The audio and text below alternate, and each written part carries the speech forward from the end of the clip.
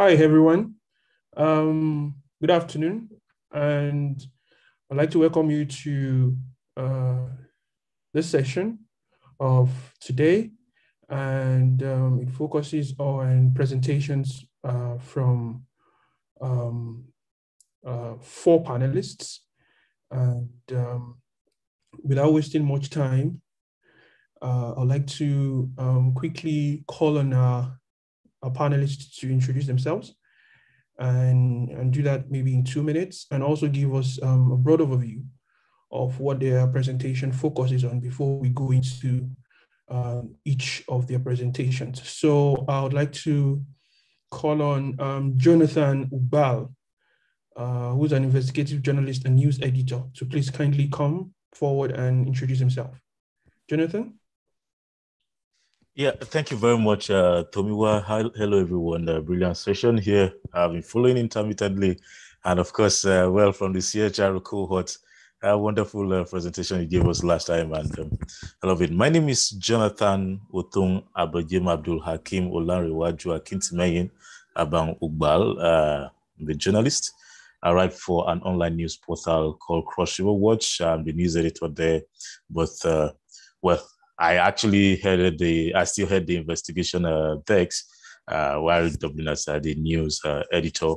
And my presentation will focus on a story I'm working on, which is what my findings on the digital rights and digital identity management of persons of concern. We refer to them as refugees most of the time, but well, the UN decided to coin the term persons of concern from the Cameroonian Ambazonia conflict in 4 states in Nigeria: Akwa Ibom, Benue, Cross River, and Taraba states.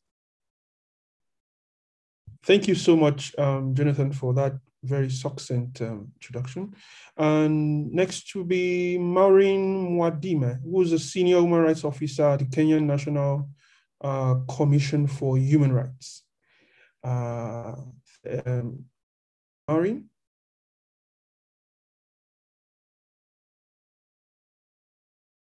If you're here, you might have to unmute your mic.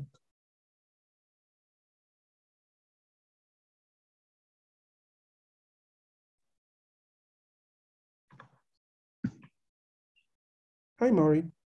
Hello, how are you? Hello, everyone.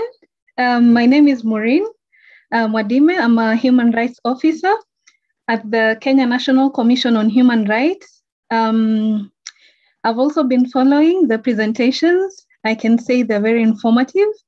I'll be making a presentation today on African national human rights institutions and the digital transition. I hope that we will all find time to engage in the topic. So basically, the topic is going to look at the relationship between technology and human rights and related concerns. Look briefly into digital rights and basically the legislative landscape in this regard. The role of oversight mechanisms with a specific focus on NHRIs, what they do, what they are, and the challenges that they face in discharging their functions. And we'll make proposed solutions to address the challenges that we'll highlight. Thank you. Over to you. Thank you so much, Maureen. And next will be Namatirai Ngwasha, who is a senior lawyer and with Legal Resources Foundation in Zimbabwe. Namatirai, do you want to kindly introduce yourself and your presentation in 2 minutes? Good afternoon. Hi, Tomiwa. How are you? The pleasure to be here. So like you said, my name is Namatira Ngwasha. I am a senior lawyer with the Legal Resources Foundation. It's an organization that is into access to justice. So I'm going to be doing a brief presentation on access to justice in relation to the courts during the COVID era. So this presentation is, from looking at the background of how COVID affected everything, the lockdowns, and yet there were still essential services that needed to be provided, like access to the courts. So in this presentation, I'll be looking at how different courts adapt to enabling people to access the courts, and how information technology has played a role and also make contributions to way forward to say how governments and the judiciaries can use information technology enabled services to enable access to justice. Thank you. Thank you so much. Next would be Jacqueline Paye Salazar, who's also a lawyer. Jacqueline, would you like to introduce yourself and your presentation in 2 minutes?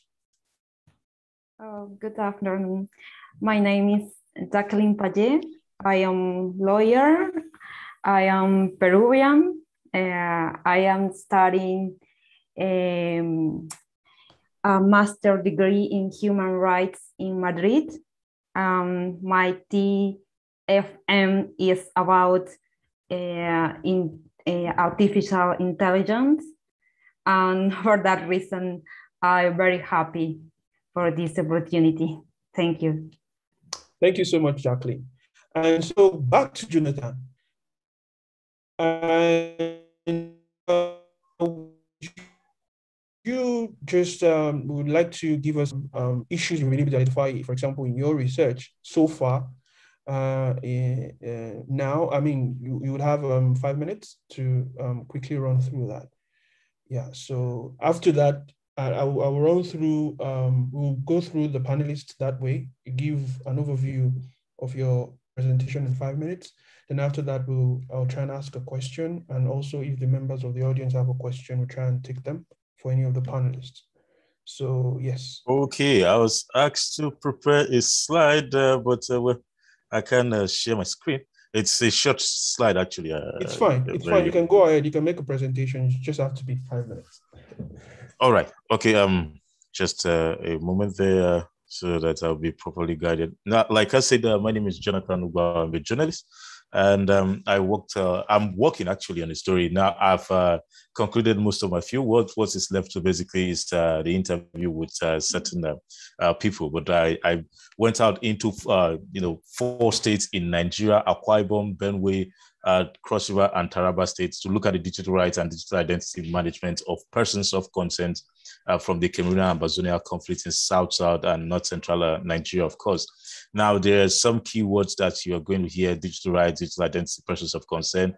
Ambazonia being the Anglophone country that's what they call the English-speaking Cameroonians actually want to form. And PRN, which is basically progress report number, House ID, UNHCR, and the rest of that. Now, I would have loved to give a brief history about the crisis, but we'll jump that. Now, the 4 states covered in total in this report is over 100,000 square kilometers inside. And what I saw all throughout in my findings, I discovered that when it comes to the digital identity management of persons of concern, there is something called the Merged Refugee Status Determination, which is implemented by state emergency management agencies, the United Nations Refugee Agency, that's UNHCR, and the Nigerian Commission for Refugees, Migrants, and Internally Displaced Persons. So they are basically, before then, Nigeria never really had any refugee crisis like that. But unfortunately, as this happened, the country had to scramble to get into 8 feet to ensure that, okay, they are able to determine the status of these persons of consent. So a couple of things were done, but at the end of the day, this was what was settled for. Upon arrival, the persons of consent engaged with the Nigerian Immigration Service, who now ask a couple of questions, take certain information from there. There is no tech involved in this. It's just face-to-face. From then on, the Immigration Service hands these people over to the state emergency management agencies, who would now take some form of data, but this is documented not in tech format, but on paper. They will ask names, your tribe, where in Cameroon you lived, and your age, your date of birth, and a couple of other questions like that. Basically, biodata, but not electronic format. These they will now forward. From there, they will now determine whether you're actually a refugee, and then now push you to the National Commission for Refugee, Migrants, and Internally Displaced Persons, as well as the UNHCR, who will now capture your data electronically. And the data collected is holistic. Basically, the same data that most national identity commissions have, are collected, like the Huduma number in Kenya, the national identity number in Nigeria, your social security number in the US, and all that. So it's basically the same information they collect: your date of birth, your parents' name, and if you're married, what they call it, the name you bore before you got married, and if you have relatives living here, and your point of entry, the day you entered Nigeria, and what have you. But with all of this, the question then now was, who exactly has access to this data? Because when you look at a couple of things that are happening in the world and how data is being mined and sold out to people, and we've seen data breaches left, right, center. This concern was raised, and what I discovered was that the UNHCR and the Nigerian, the NCF RMI, that's the National Commission for Refugees, Migrants, and Internally Displaced Persons, actually have this data with them. But now development partners such as the Catholic Caritas Foundation, the Justice Development for Peace, Jesuit Refugee Services, and a couple of other people, including Mediatrix Development Foundation, and what have you, implementing partners for the United Nations, for UNFPA, for UNICEF, and co. They have access to this data as well. So that's, the UN, I got to discover that the UN actually has some regulation on how they manage this data and the kind of information they give out to the partners. So what happens is, for every partner who wants to implement a particular sector, probably you are doing gender-based violence, as the case may be, what you collect from the person of concern is their progress report number, which is a unique ID, and it contains every information about that very person of concern. And that is what you file back and give to the UNHCR. Now, Nigeria there are a couple of laws in Nigeria that determine that for not-for-profit especially, you have to file monthly returns to the Economic and Financial Crimes Commission. There was no, the development partners were not so eager in telling if they actually do this information, because with that means there are certain disclosures that have been, will be definitely be carried out, and what have you. And aside that, the Nigerian Secret Police, the SSS, who self-style themselves as DSS, they always go and ask a question and sometimes demand from caregivers, more details about the refugees and the cases of exploitation. But moving on from that, now I asked if the Cameroonian government was also had access to this information, and I was told bluntly no. But the UN operates in Cameroon as well. So if the information is available with the UNHCR, that means the UNHCR, shouldn't that mean the UNHCR office in Cameroon, we actually likely have that?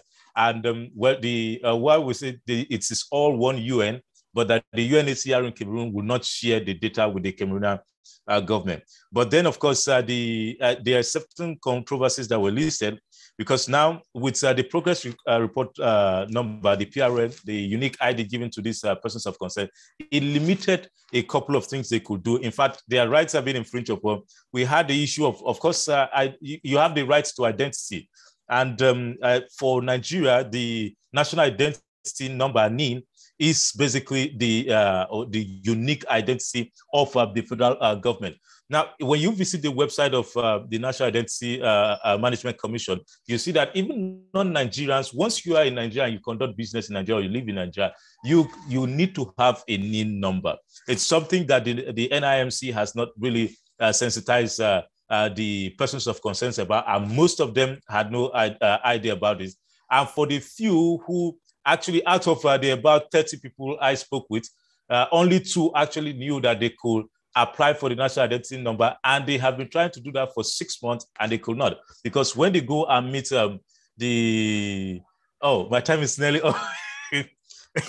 Now, when they go to meet the NIN officials, they tell them, okay, look, you don't have this, and this limits their access to banking, because for you to bank in Nigeria, you need to have a bank verification number, and part of the requirement to get a bank verification number is that you need to have a national identity number. So it limits the kind of transactions they carry out.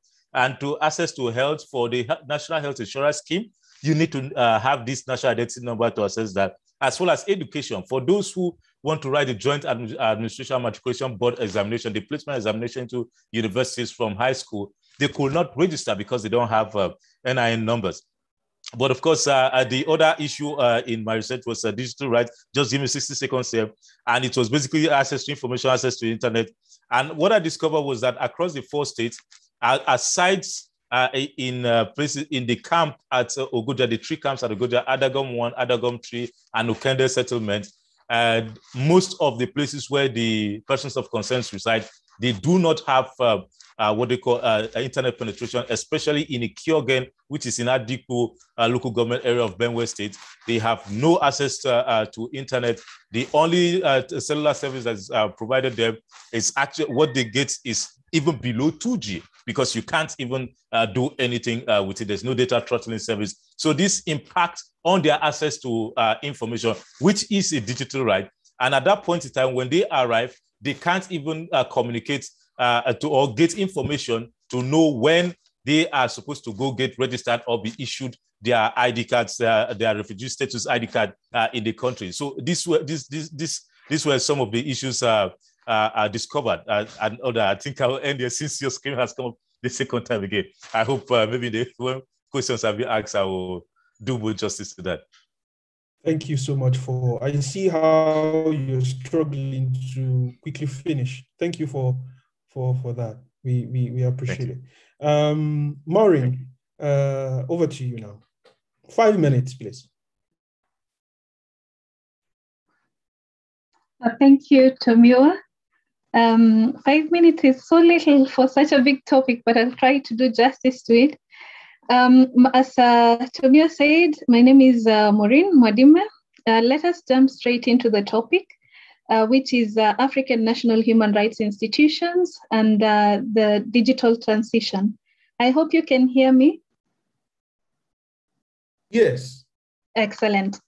Yeah, so since the official opening of the Expo, we've had different speakers that have managed to establish the relationship between human rights and technology. And picking up from earlier presentations, it is worth noting that there is an avalanche of benefits that comes with technology. Both public and private sectors have actually made a radical shift from an analog approach to digitization and provision of their services. Actually, right now in most African countries, the shift is evident in different manifestos. We have laws, policies, and programs, all that aim to secure such transformation. This far into the presentations, I think it is fair for us to appreciate that the digital space is increasingly becoming an important enabler of civil and political rights, such as freedom of expression and association, as well as economic, social, and cultural rights, including health, education, and social security. A brief overview of the legislative landscape on digital rights. The UN Human Rights Council has recognized the applicability of human rights in the digital environment, and through its special procedures, resolutions, and general comments, they have underscored the state's responsibilities for upholding human rights online. Additionally, policy frameworks such as the Declaration of Principles on Freedom of Expression and Access to Information in Africa, which was presented yesterday by Commissioner King. Also, we have the African Union Declaration on Internet Governance and Development of Africa's Digital Economy, as well as the Malabo Convention, or in full, the Convention on Cybersecurity and Personal Data Protection, all function as regional resources for African governments in the protection of digital rights for their citizens. These milestones, notwithstanding, the digital transition has brought with it ethical issues that disrupt the enjoyment of the same rights that we've said it aims to protect and promote. Worth mentioning, new technologies do not just inevitably threaten human rights, but the problem of multiple users is particularly acute with them. Now, the digital tools can be used to protect, at the same time, violate human rights. In an article Tech for Transformative Change, Looking Beyond Disruption, Kelly Setter, a research analyst at UN Research Institute for Social Development, noted that even seemingly neutral technology can replicate pre-existing inequalities and marginalization. I would love to, get into details in terms of having examples closer home, but due to time restrictions, please just allow me to proceed. Now, in Africa, the most prevalent human rights concerns arising from digital platforms and use of technological tools include the lack of digital access for all, network disruptions, privacy and data protection concerns, among others. According to a 2019 report by Collaboration on International ICT Policy in East and Southern Africa, CPESA, 23 African countries have enacted data protection frameworks. This has, however, not stopped several states from embarking on mass personal data collection drives. My colleague has mentioned the Huduma number, which was a drive basically to collect huge amounts of data from the Kenyans. And increasingly, the nature of the personal data being collected is expanding to include biometric data. Now, at this juncture, we can explore the pivotal role played by oversight mechanisms now that we have appreciated the human rights angle. So what exactly is the role played by oversight mechanism in protection and promotion of digital rights? We'll narrow it down to NHRIs. So NHRIs, which are national human rights institutions, it's a mouthful, allow me to call it NHRIs, are independent bodies established by law or in the constitution, like ourselves, the Kenyan NHRI, to promote and protect human rights in their respective countries. They play a pivotal role to help states meet their human rights obligations under international, regional, and national law. They operate and function independently from government. They also operate separately from NGOs. Most people confuse NHRIs with NGOs. However, NHRIs should build the constructive relationship between both. They are a bridge for both. In general, the mandates of NHRIs cover monitoring the human rights situation in countries and the actions of the state, providing advice to the state so that it can meet its human rights commitments, receiving complaints, investigating, and also resolving concerns or issues relating to human rights. More specific to the topic of the day, the roles of NHRIs in digital spaces was highlighted and detailed in an article by UN Human Rights Office of the High Commissioner to include establishing a human rights-based framework for tech in the tech sector, undertaking human rights impact assessments, including assessing human rights risks stemming from the design and deployment of artificial intelligence, as well as ensuring meaningful involvement of civil society and affected groups in public policy making, so as to reinforce the accountability of state action. Now, these are just but a few roles. You can refer to the article for the whole list. Now, appreciating the role of NHRIs in digital spaces, what exactly is the issue? While most African NHRIs have embraced technology and developed tools to assist them discharge their functions more effectively, their involvement in developing the digital space infrastructure, especially on legal and technical fronts, remain very negligible. As a result of this, the approach by most African NHRIs in safeguarding digital rights has been more reactive, which is more or less the protection mandate, as opposed to the proactive approach, which is the promotion mandate. Other challenges hampering the effectiveness of African NHRIs in digital spaces include absence, inadequate, outdated laws and policies. This has been mentioned over and over again. Lack of operationalization of existing laws and policies. So we have the laws, but they're accumulating dust and, nothing much going on in regards to implementation of the law. Lack of independence of NHRIs, lack of technical expertise, and insufficient resource allocation by government. So what exactly are the recommendations now that we have delved on the issues? Individual African states need to, among other things, provide appropriate political will to ensure effectiveness of NHRIs. The states need to enact and operationalize the laws and policies that safeguard digital rights. adequately allocate resources for NHRIs, prioritize continuous training, and enhance capacity development of NHRI staff. After all, an effective NHRI will go to a great extent, to a great extent translate to efficient oversight, thereby increasing state actors' respect and protection of digital rights. Lastly, while it might seem a little bit unfair to compare African NHRIs with NHRIs from other parts of the world, including the developed nations, the digital environment presents unique dynamics as violations may occur irrespective of political borders and economic status of a nation or continent. This we have seen over and over again. In this regard, the global and regional communities should strategically collaborate and partner with African NHRIs to enhance their effectiveness in discharging their promotion and protection mandates as relates to digital rights, while ensuring that no one is left behind. Thank you so much for listening, and back to you, Tomiwa. Thank you so much, Maureen, for that presentation. I think it's a very important topic. Just like Jonathan's, so far the conversations have tried to beam searchlight into most issues that we would ordinarily not pay attention to, especially in digital rights space. And next, the panel is Namatirai. I'll call on you to please come make a presentation, and also please in 5 minutes. Thank you. All right, Tomiwa, thank you very much. So my presentation, like I said earlier, is on access to justice in the COVID-19 era. So we will note that when COVID came last year, 2020, and I think in Africa it hit, early 2020, and a lot of the countries went into lockdown. And as a result, a lot of operations had to be halted, and countries had to find innovative ways to operate.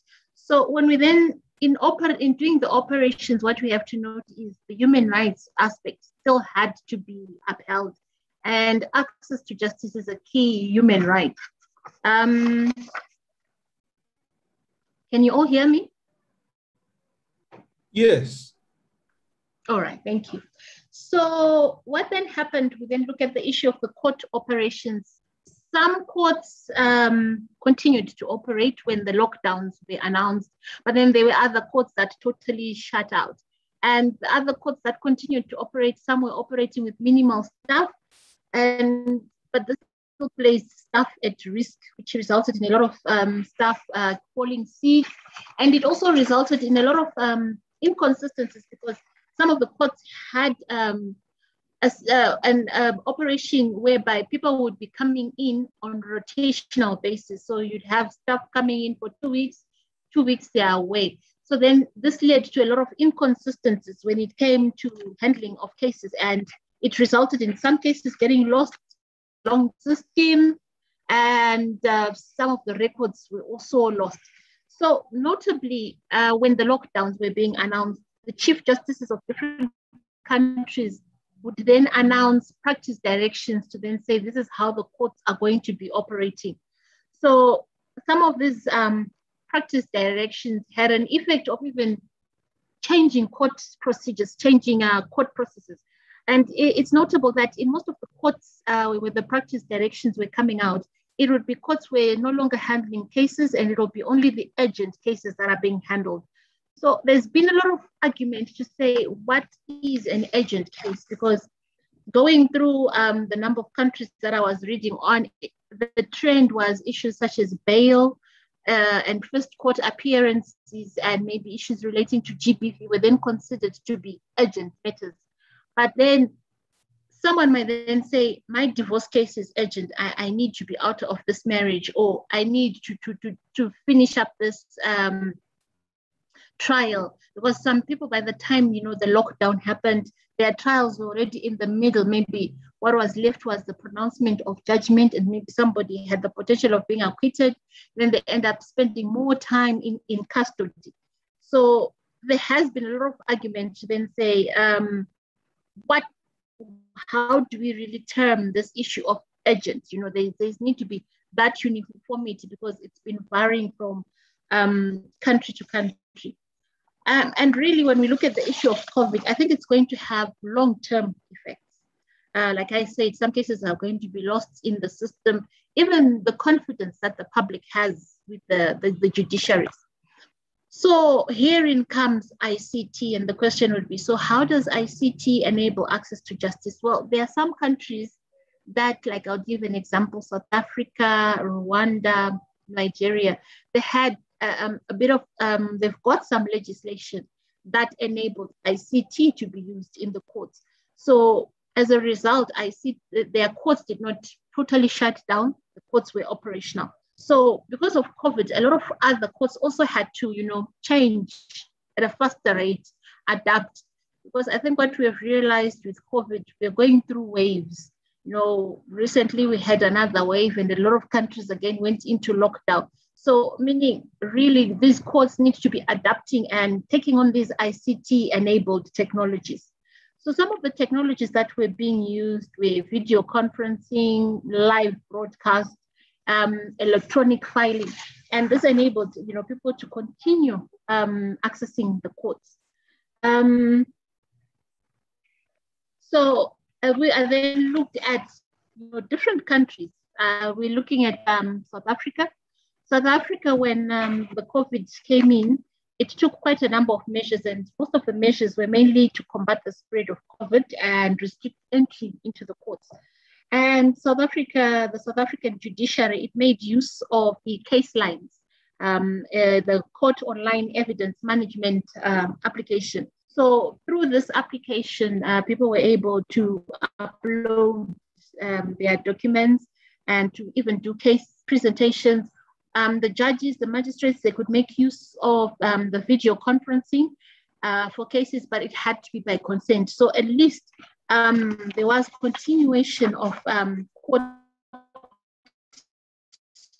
work in cases like in Botswana was a total shutdown. And they introduced a system where the magistrate and the judges would be on a duty, and they were also taking the approach of the urgent cases. So now it would be the registrar would be there, would then have the discretion to choose to say what type of a case is urgent.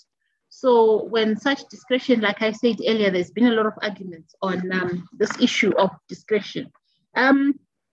Namibia had also some ICT-enabled methods that it used. It closed the courts, and it was only also the urgent cases that were being held. But at least now they had staff working from home, and the staff were working from home were using the court electronic case management system. So they were able to do the document filing and handle cases that were being filed through the electronic case management system. So at least, despite they're not going to work physically, but they were able to work from home. And then when we look at Zimbabwe, it also had the same approach of saying the courts were closed and they were only handling the urgent matters. But then unfortunately for Zimbabwe, there hasn't been much development. Okay, 2 minutes, all right, I'm almost done.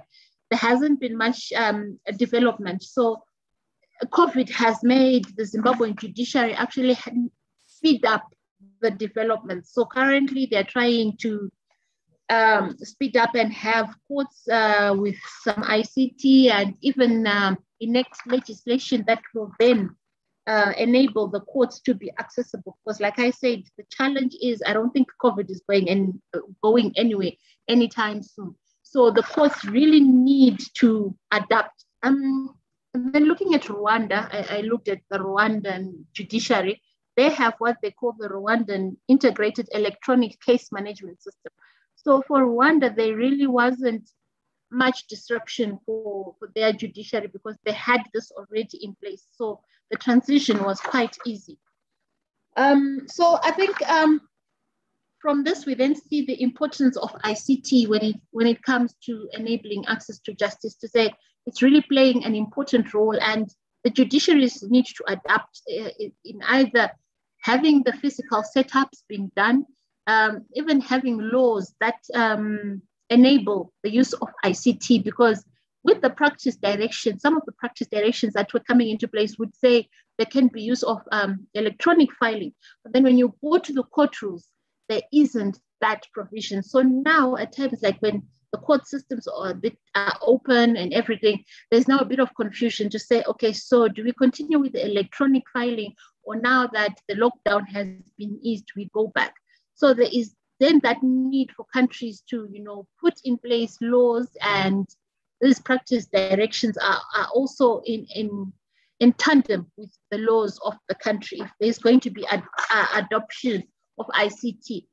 But then when we then look at if we're to introduce this ICT-enabled technology, the bigger picture is now the public, because access to justice is there for the public. So I think a key important recommendation is making the public aware that there are these technologies, because in some instances the public will not be aware that there are these mechanisms that they can use, and people will travel. And also, I think in Africa, one issue that needs to be addressed is the issue of internet connectivity and the costs. Quite a large number of the population in Africa, they stay in the rural areas. So this affects and the costs. Okay, Tomiwa. So in brief, I think this is what I'll have to say. Thank you. Thank you so much for understanding. Jacqueline, your presentation. Okay. I'm going to share my screen. Yes, please go on.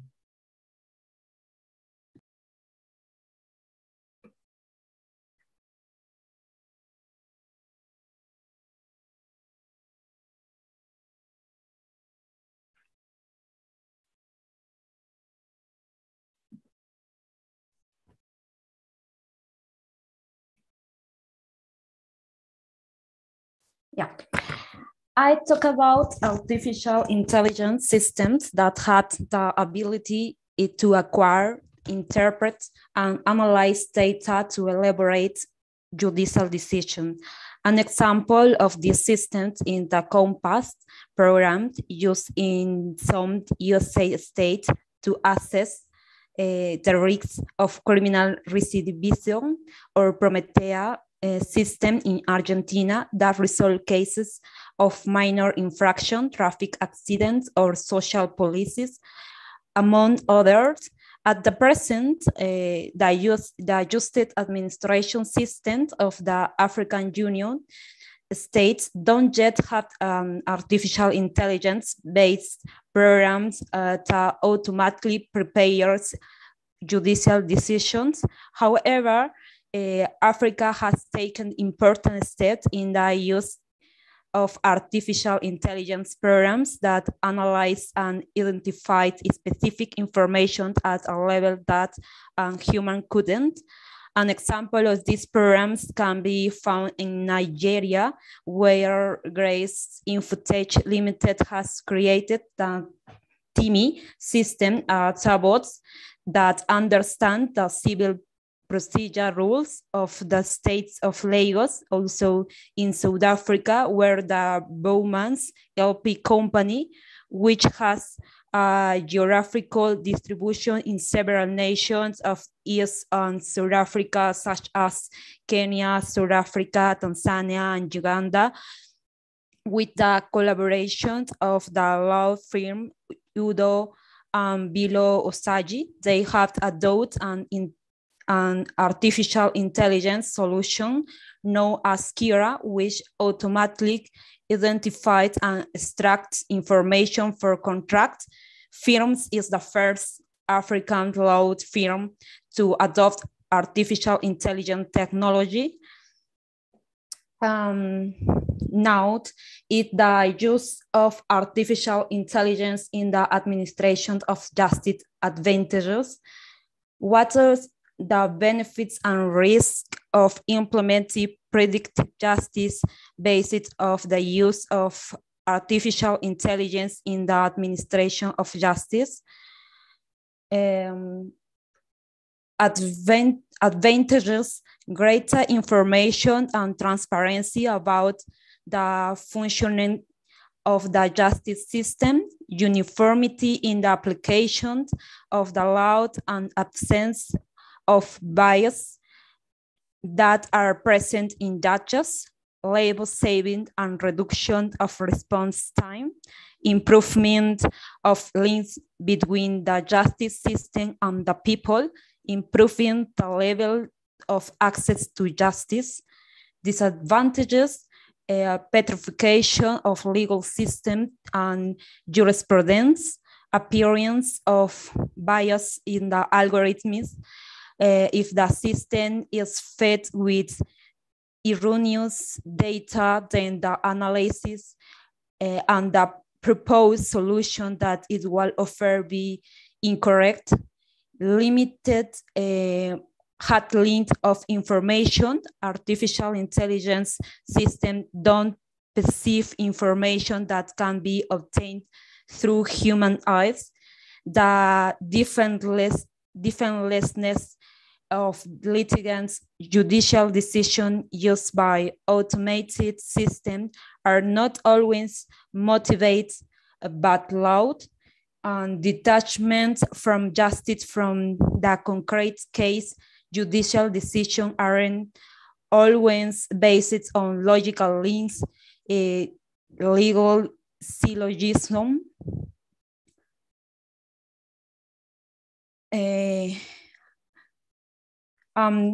is the use artificial intelligence in the system of administration of justice compatible with effective judicial protection?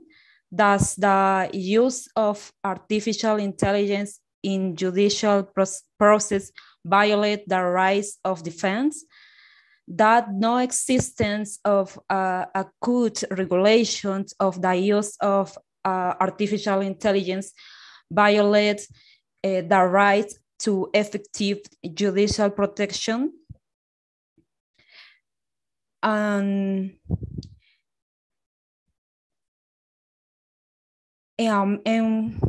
for example, Lumen's case, in this case, Mr. Eric Loomis was arrested by the Wisconsin State Police and charged with stealing police and using a vehicle without the owner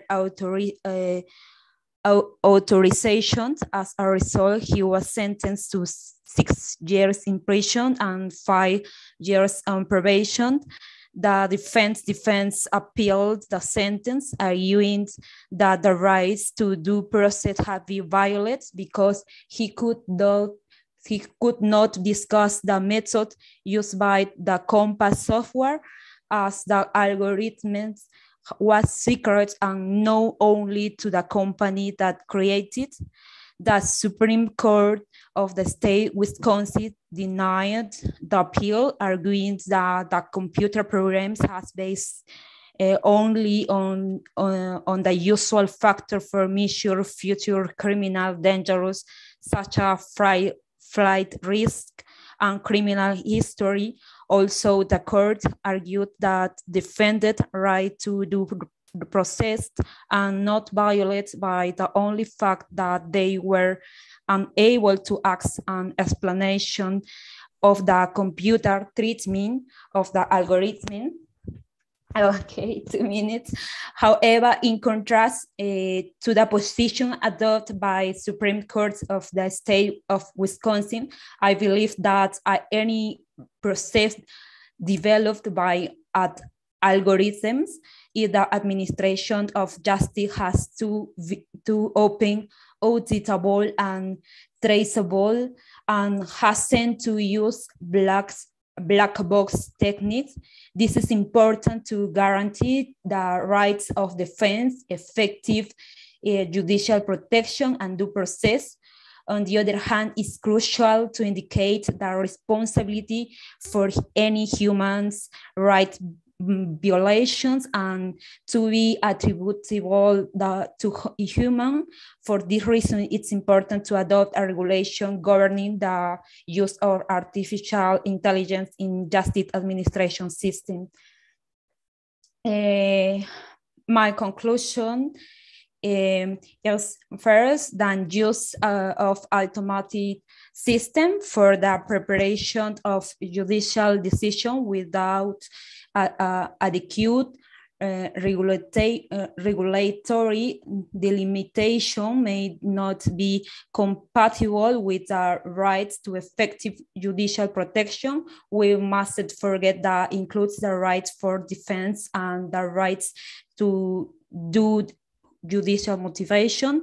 The benefits of artificial intelligence system in the administration of justice are important because that contribute to judicial discongestion and prompt and predictable justice. But this development of the technology at its application in justice must be controlled by humans.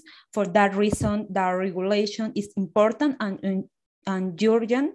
National and international regulation are necessary to guarantee that the use of artificial intelligence benefits people without clashing with their human rights. That international normative instruments adopted by African Union will be the basis of the normative framework that each member state must adopt according to its legal system, civil law or common law.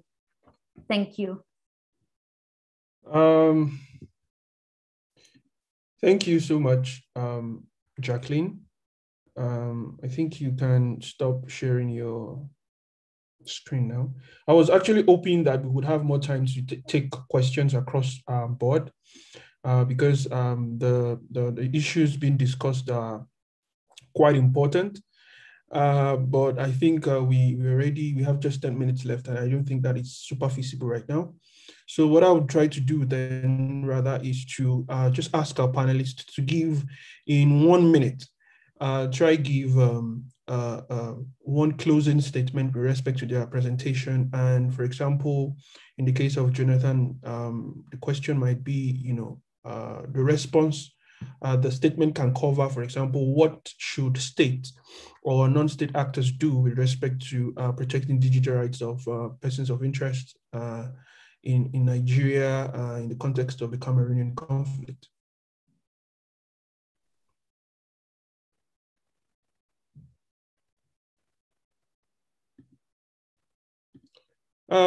Jonathan, I don't think you're audible. Can you hear me? I can't hear you. How about now? Yeah, better now. Okay, great. Oh, I had issues with that. Now, the acts from my findings will be that the states, both state and non-state actors actually need to see access to, what they call telecommunication infrastructure, because the mobile phone is about the commonest thing to use to access the internet, right? So we need to look at the telecommunication infrastructure as what is social amenity, just as the same way we view housing, water, and of course, food. The reasons being that of the world as we know it has grown and evolved around access to internet. Now, having access to internet gives you the opportunity for a whole lot of things. And so for just you give me a minute, so I'm trying to rush fast here. So for me, it's to ensure that we as a people, the government, public office holders, and as rights defenders push forward to ensure that people see telecommunication infrastructure as a social amenity. Thank you, Jonathan. Thank you. Maureen, you've identified a very key issue with respect to the role of NHRIs, especially in Africa, in promoting and protecting digital rights. What is one key thing, one major step that needs to be taken by in order to actualize this issue, the problem you've highlighted? What is one key thing you feel can be done in addressing, this gap between NHRIs and protecting digital rights in Africa? Just one. Okay, thank you so much, Tomiwa. I think it will be to underscore the importance of multi-stakeholderism in terms of policy development in the digital space, the tech space. More often than not, we find developments happening and NHRI is not being in the picture. When issues arise, then people will run to the NHRIs basically to seek protection for violation of their rights. So it's very important from the very beginning that we include NHRIs, let them be part of the picture so that we have the holistic aspect of protection of human rights being addressed even as we move forward with the developments in the tech and human rights sector. Thank you so much. Over to you, Tomiwa. Thank you, Marie. Namachirai, one takeaway, one major takeaway from your presentation. Hi, Tomiwa. My major takeaway is, despite I don't think COVID going anyway, but I think as a way forward, courts, judiciaries need to embrace ICT. It makes the service efficient, and it cuts on a lot of costs, and it enables a lot of access to justice for everyone. So I think ICT just needs to be embraced by the courts in their service delivery. Thank you. Thank you so much, Namachirai. Jacqueline, one takeaway from how courts supposed to use artificial intelligence, especially within the African context. Just one. Thank you.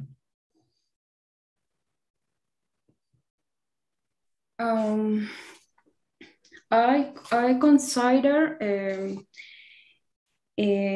that artificial intelligence contributes to discongestion judicial in all countries,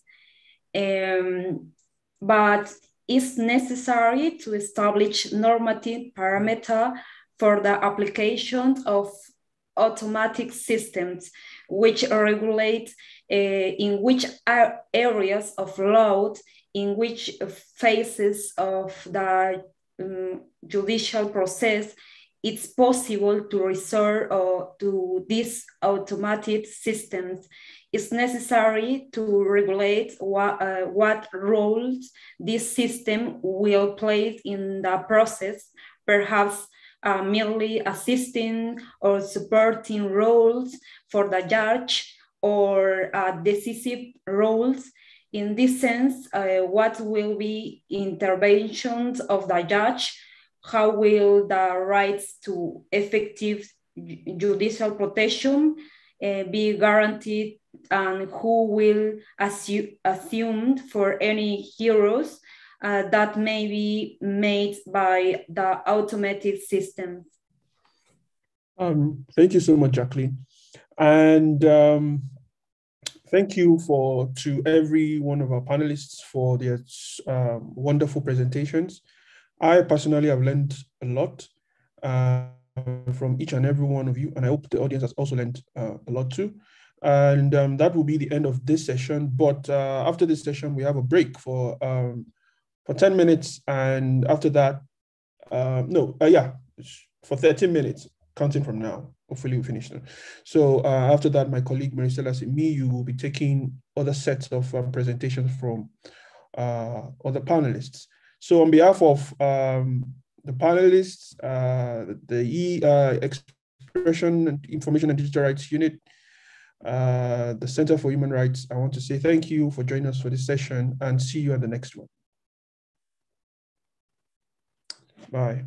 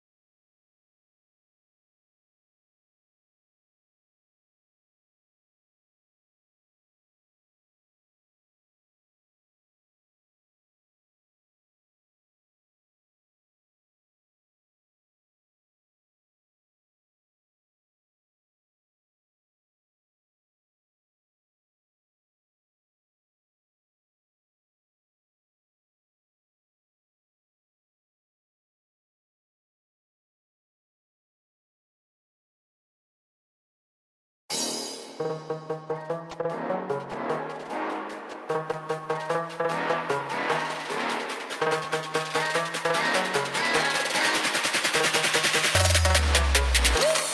for Human Rights cordially invites you to the 2021 Tech for Rights Expo.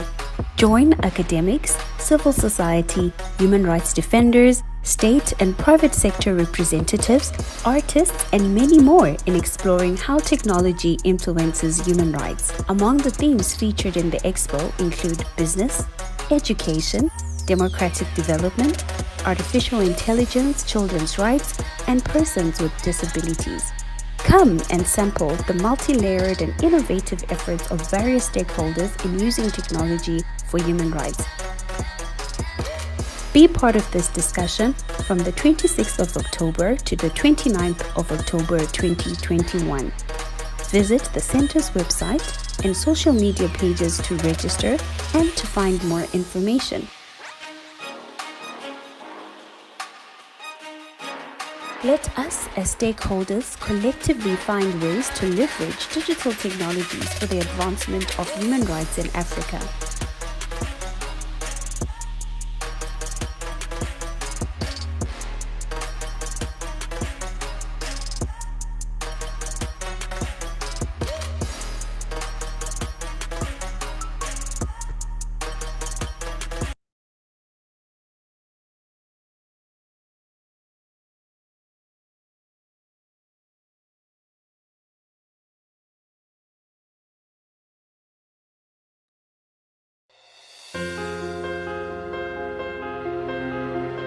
Policy is an acronym that comes from opinion polling and policy making.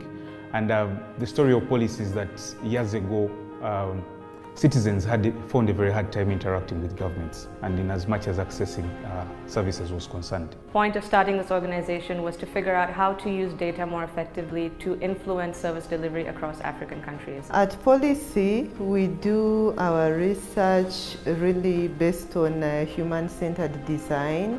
We engage, empower, and experiment. Through engagement, we develop digital tools that amplify two-way interaction between citizens and government.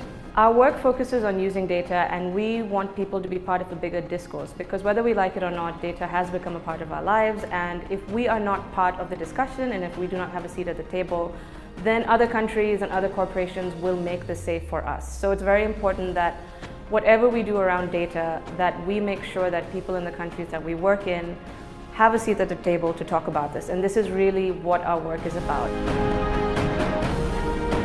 Policy is an organization approaching the problems that tech poses to society in a creative and inclusive way. We work with the users so that the research work that we do, the findings that we get, the recommendations that we develop, they resonate with the needs of the user. So we use data and research and digital tools to promote and create awareness. But most importantly, we want to craft better life experiences on how citizens, grassroots citizens, can interact with data. We have three main pillars of work, which are doing data trainings, because we want people across Africa to be on the same level as Western countries in how we use, process, and protect our data. The second arm is that we do research on data, so looking at data governance, digital rights, anything where data comes in contact with citizens. And the third part that we do is that we build technology products that are based on data, for example, when we do social media monitoring projects. When it comes to impact, I immediately think of our research work. So some of the research that we do has never been done before in an African context. So for example, an issue like online gender-based violence, or how data is used by feminist movements. This is research that has been done, but not necessarily in an African context. So when we do such research, we're visibilizing these issues in African context and giving people the data to use for their advocacy. In our past projects, I'll take for example Create Your Kampala, which was a civic project that was aimed at empowering citizens to seek better services in their communities. We employed or used data artistry, where we made sure that the data that we had collected, we took it back to the people in form of murals that were painted on walls to make sure that people understand the data that comes from their community. And we feel like such methods of relaying information to the people are the way to go if we are going to have a communally, or if we are going to have citizens that are actively engaged in policy dialogue. We know that a lot of content that deals with data can be quite filled with jargon or can be quite complicated, and you might lose interest of people who should be a part of the conversation. So we are always trying to use creative means to make sure that any of the content that we create can reach people at different spectrums, can meet them where they are, whether that's creating games or creating chatbots that are conversational, or using artwork, using murals. So I think what really sets us apart is how we combine art and technology to talk about data. At Policy, we believe in the power of data to revolutionize how governments provide services to citizens, and we aim to digitally transform services across Africa to craft better life experiences for citizens. In 5 or 10 years, I see Policy being an organization that actually comes up with solutions informed by the insights that we find from our own research. My vision is to have a company that's headquartered here with subsidiaries in other countries, where we get to dictate how the research happens, what kinds of views we take in. And I think that being in Africa, we have a very unique perspective that we can share with the world instead of the other way around. So I think, when we first started off, we were doing work in Uganda, and now we're quite Pan-African, and so the next step is just to go global.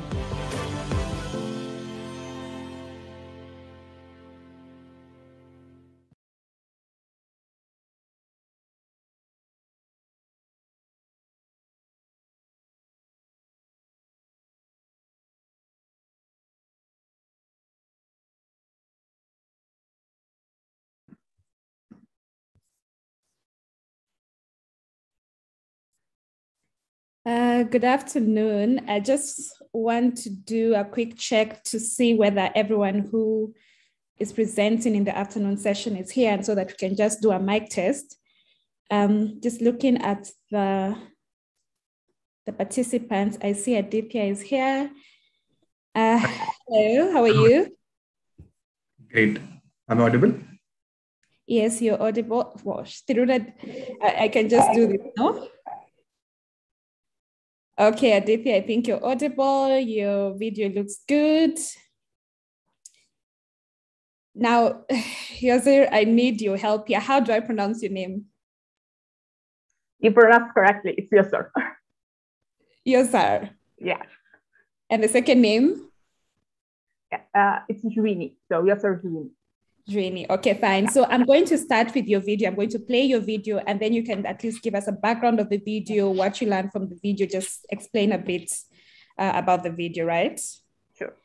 So I'll start with you, then I will go to Blessing. Blessing, are you here? I can see you're here. Please switch on your mic and your video. Hi. So we can see you. Can you hear me? I can hear you well. How are you, Blessing? I'm fine, thanks, and you? Good. Your camera looks fine. Your audio is also fine. And lastly, I have Josephine from Utatuzi. Anyone from Utatuzi Center? Yeah, Josephine from Utatuzi. Okay, how are you, Josephine? Good, good, and you? I'm good. So I will start with Yasir. Then I will move to you, Blessing. Come to Josephine, the third presenter, and finally I will end with Aditya. Is that fine? Great. So you have 15 minutes to present. We have a very short session, so please keep within the 15 minutes.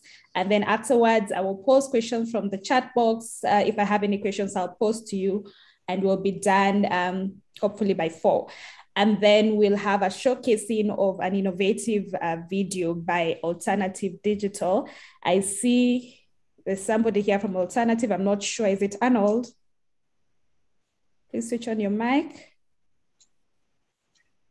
Yes. Good afternoon, good evening, good afternoon, depending on your time zone. Mm-hmm. This is Arnold Mukose Anthony, and time to come. I'm to invite that ED is with us here, so we are fine and ready. Okay, so you'll be the last presentation that we'll have. after everybody else has presented. All right, no worries. We are ready. Okay, great. Thank you very much. So we have a 2-minute breather and then we can start. Is that fine? Great. See you in 2 minutes.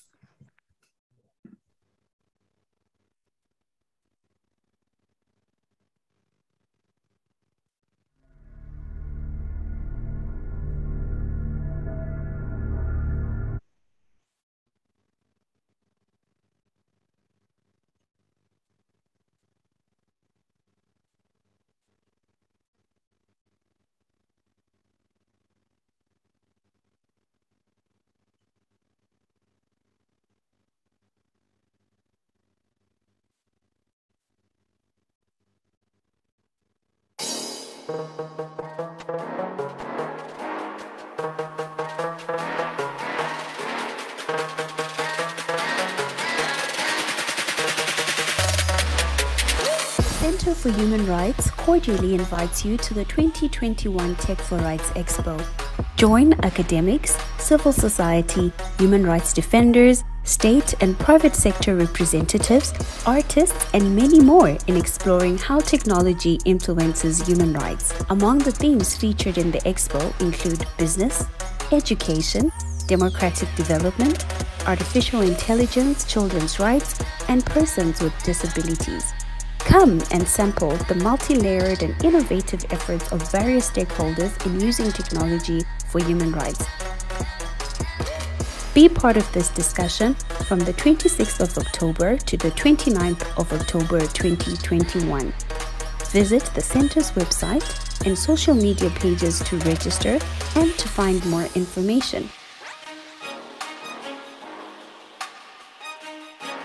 Let us, as stakeholders, collectively find ways to leverage digital technologies for the advancement of human rights in Africa.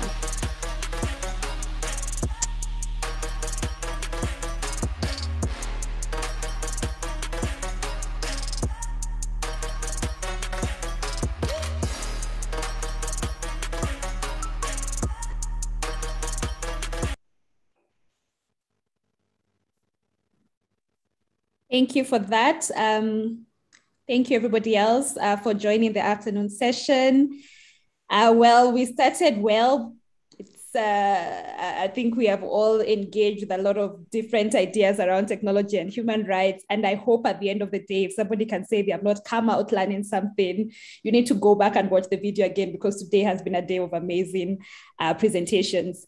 And now we end on a high note. I know we started with a video that was showcasing an app demonstration by a civil society organization. And so for this last session, we are also going to showcase a video, actually an audio. It's a 15-minute audio documentary that was submitted by Yozir.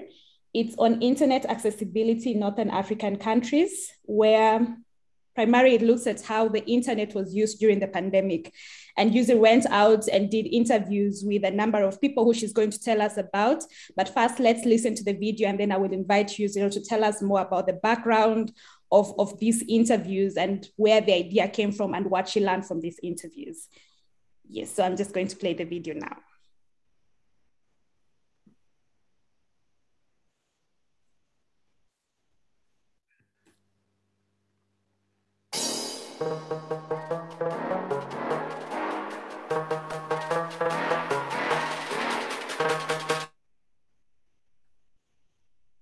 Sorry about that.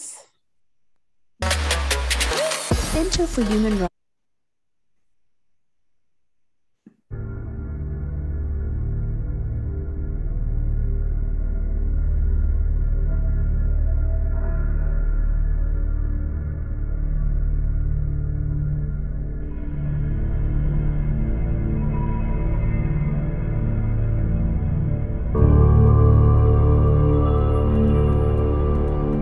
When countries in the Maghreb started recording an increasing number of COVID-19 infections, authorities started forcing mobility restrictions going from curfews to lockdowns.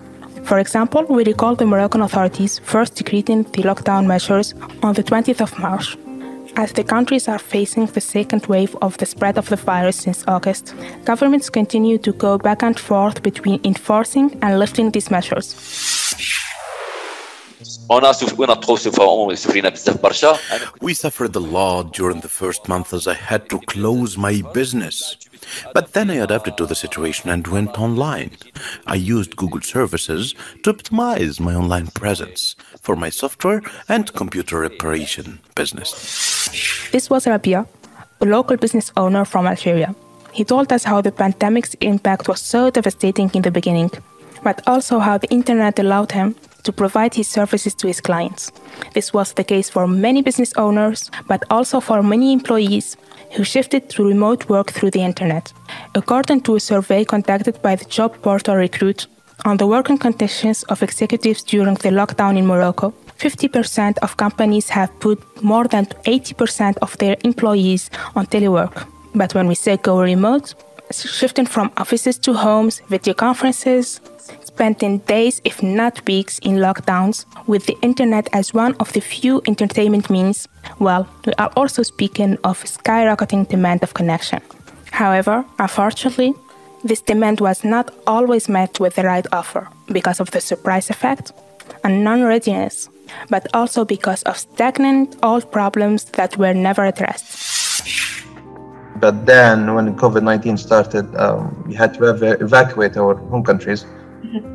We came back to Libya, Tripoli, Libya. At that time, Tripoli was going on a civil war. The security situation was bad. It also affected the internet and internet situation, since electricity was going out for like most of the day, 20 hours a day. It was really tragic to get internet access at that time. Cell towers are dead because there's no electricity. Even the backup batteries are dead because the long hours of electricity cut. It was very, very challenging for me, honestly. Sometimes my internet cuts in the middle of exams, middle of lectures, and I had to beg instructors to understand my situation and everything. This was Jihad, a student at the Lebanese American University who went back to his country, Libya, when the university closed. We asked Jihad about his experience with distance learning. This is what he told us. I'm starting again uni in 2 weeks, and this is the third semester that I have to survive online. So I've been studying almost a year online.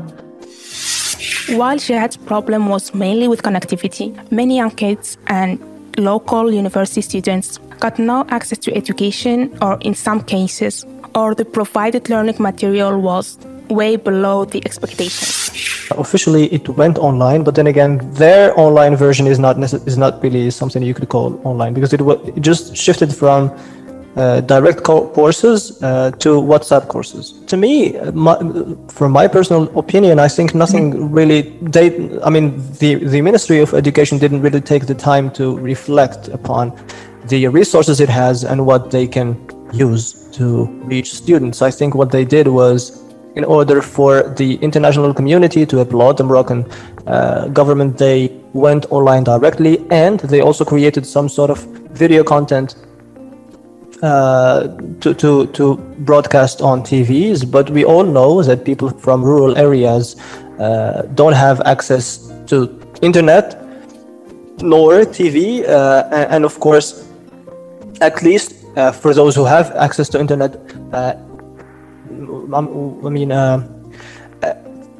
learning platforms should have been created that were more interactive and that were more that offered more communication possibilities, instead of having another version of YouTube in front of you.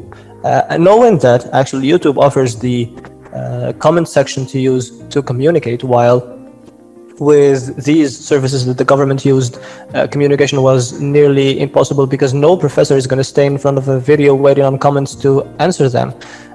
It's not the same mindset.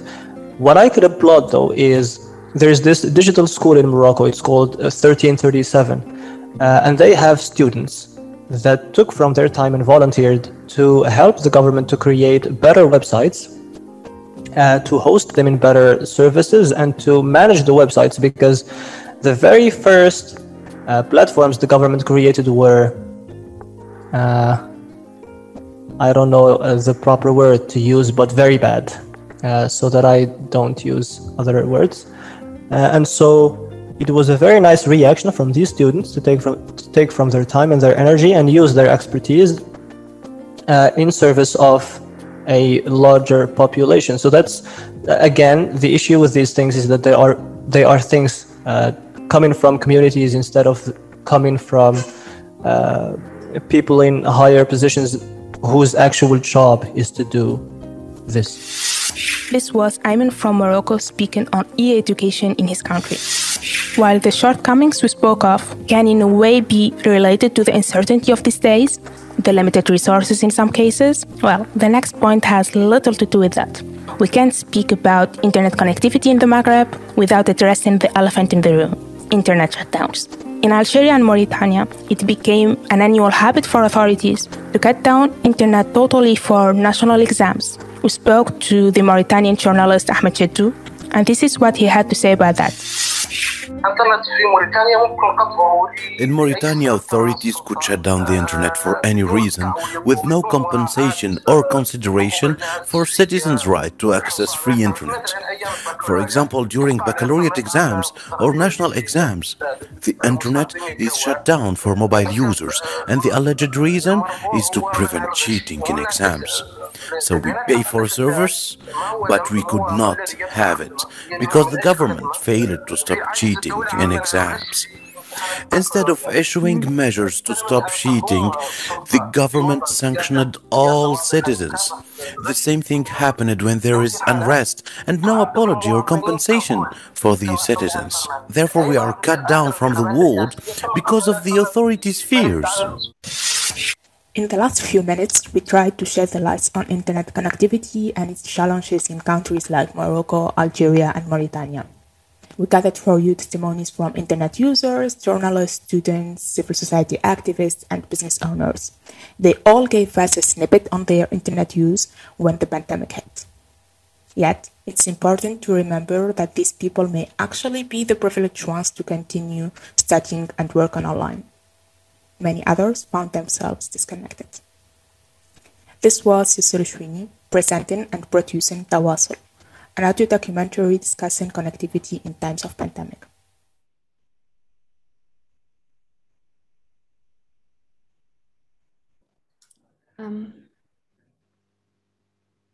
Thank you very much, Yusuf, for that. And thank you for taking the initiative to bring people together to share their experiences when about internet access in North Africa.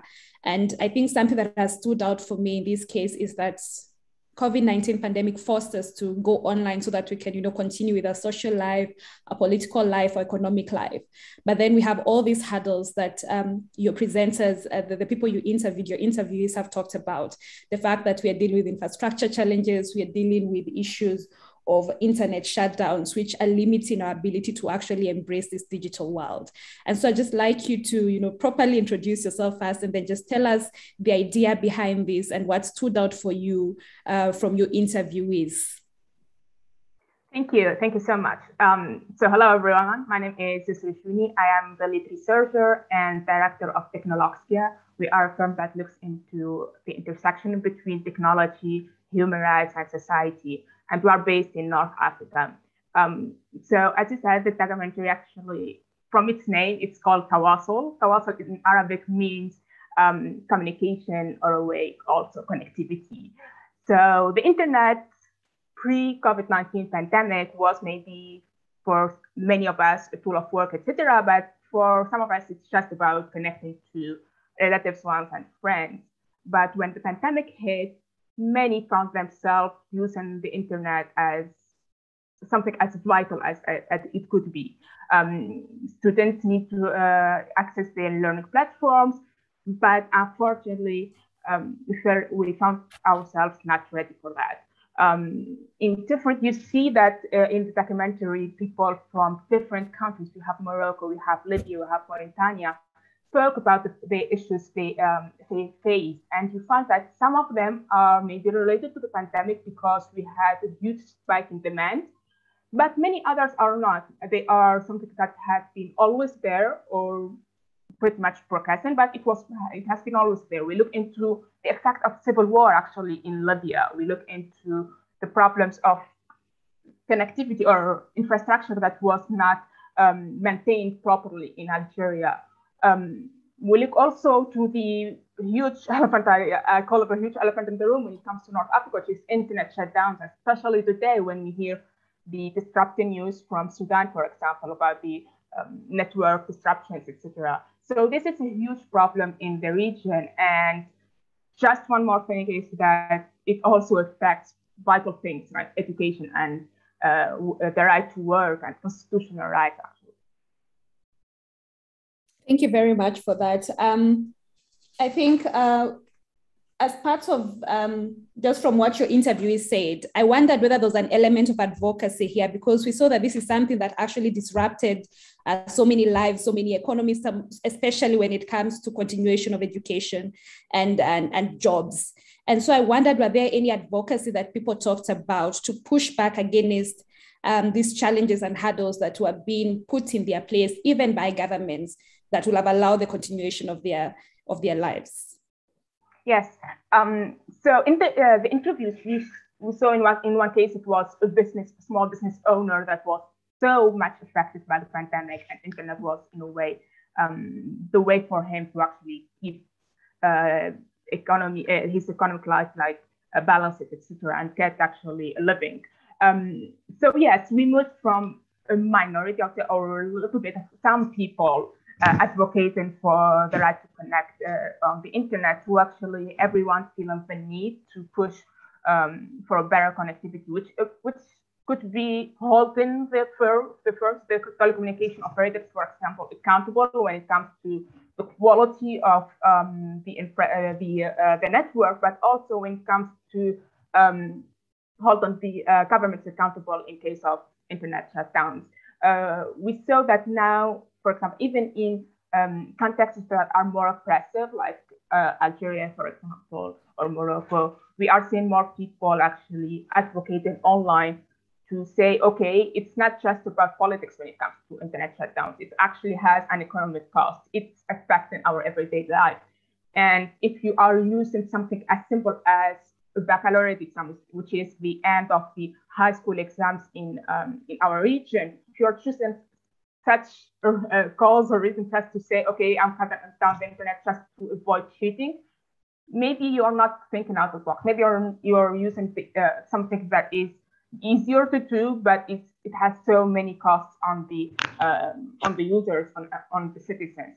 So we are seeing definitely also more people, actually civil society organizations, taking the lead when it comes to e-education. We saw it in the interview in Morocco, where the interviewee spoke actually about one initiative that people or students actually in one university said, okay, this platform is not so good, at least the very first one in Morocco, and we can actually do better, and this is how we can do better. So we see that it became, in a way, it's not only about pointing out the problems, but it's also about engaging and trying to make solutions and advocate more for policy changes, but also advocate for better everyday solutions for all of us. Okay, great. Thank you very much for this. Again, as I said, the video will be available on our digital magazine. You can go and look at it again and listen again to the interviews that Yusir managed to acquire for this particular documentary. Thank you very much, Yusir. And we all can agree that right now, the issue of internet shutdowns is something that we are all discussing. We are all trying to advocate against, because we understand the implications it has on how we exercise our different human rights. And what's interesting about what Yusir has mentioned, we have always had the justification of public order, protecting national security, which was there. But something interesting about North Africa is the inclusion of the justification of preventing students from cheating. And, we really actually as governments need to move away from punitive measures such as internet shutdowns when it comes to trying to achieve certain aims, and actually look for more human rights oriented solutions to these problems. Thank you very much, Yusir, for that. Thank you. So we can move swiftly to the next presenter. We have Blessing. Blessing submitted an article creatively titled Game of Phones, Examining the Social Media Regulatory Regimes Across Africa. Over to you, Blessing. All right, I'm just going to quickly share my screen. All right, so Game of Phones. While I actually haven't really watched the series Game of Thrones, I felt like this was a fitting title for my article simply because in the modern day, we see smartphones being used as a medium for engaging in warfare and in battles between different individuals. And my article specifically focused on social media as a weapon for this warfare. So, you see on the slide, there are two different pictures. The first one is the image of a traditional battleground. So here we can see bodies sprung across the field. We see a tank, we see guns, maybe even swords. And this is the picture perfect illustration of, the traditional battleground. But the battlefield has morphed into something more different. It's moved to the cyberspace. And now warfare is usually fought with things like social media platforms, for example, Facebook, Twitter, Instagram. And social media has been argued to be an effective tool for social media warfare. And social media warfare is basically characterized by the infusion of advanced technologies into warfare and conflict strategies. And you might be wondering, so how does social media serve as an effective tool for warfare? And the answer is pretty simple, because with social media, we no longer look at physical attacks. We now look at psychological attacks. We see different real world actors such as international organizations, human rights advocates, state governments, and even terrorist organizations using social media to basically influence perspectives, change beliefs, push ideologies, and even we see the use of social media in running military and political campaigns, as well as social media movements. And among these movements are the following. I'm sure you're familiar with most of them. There's the South African My Next movement, which basically calls for an end to gender-based violence. We have the Hamara genocide, which documented the ethnic discrimination and civil unrest in Ethiopia. And we have the common EndSARS movement, which happened last year in Nigeria. So we see from the previous slide that social media is good for protecting human rights, because you can advocate for human rights there and it promotes social and civil justice. But just like a coin, social media also has a flip side where it tends to also violate the human rights that we're seeking to protect. And it is used as a weapon, it's weaponized to basically instigate violence and instability. And so I chose two recent events to sort of draw like a proper illustration of how social media can be used on the two sides. So the first is, as I previously mentioned, the EndSARS movement, where we saw social media being used to mobilize and facilitate not only real-time protests, but also like online protests to call for police reform and end to police brutality, and also just to ensure government accountability in Nigeria. And here we see that social media played two key roles. So the first is an organization role in actually carrying out this protest and this call for justice. And then the other role is its ability to create awareness, so publicity role, because with social media, we're able to, the world was able to know about the human rights violations that were occurring in Nigeria. But on the flip side, we have now the Zuma unrest, which happened in South Africa in July. And while this unrest originally started as a solidarity movement with the former South African president, Jacob Zuma, who was imprisoned, this protest was basically hijacked by social media, and it turned into a series of violent attacks, looting. We saw loss of lives and a significant harm to South Africa's already fragile economy. Just like the EndSARS movement, social media was used for the same two key roles, which is the organization of these attacks, the inciting of violence, and publicity. It spread fear and misinformation among people across South Africa.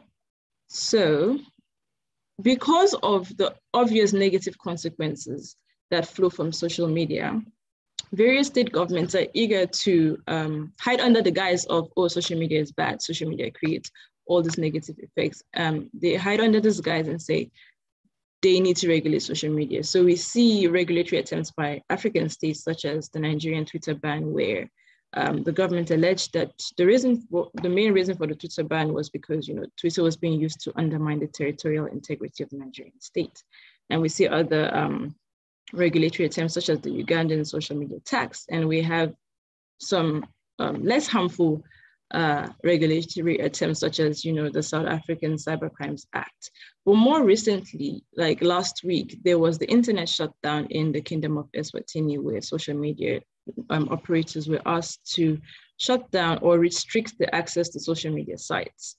So we see, while the regulatory attempts are necessary because of the harmful effects of social media, these attempts also have the capability of causing an infringement of human rights. And this causes a conflict between competing rights. So we have the digital rights of citizens, such as their freedom of expression and their access to information on the one hand, and then we have the obligation of a state under international law to protect its national security, its territorial integrity, and stop public order, things like that.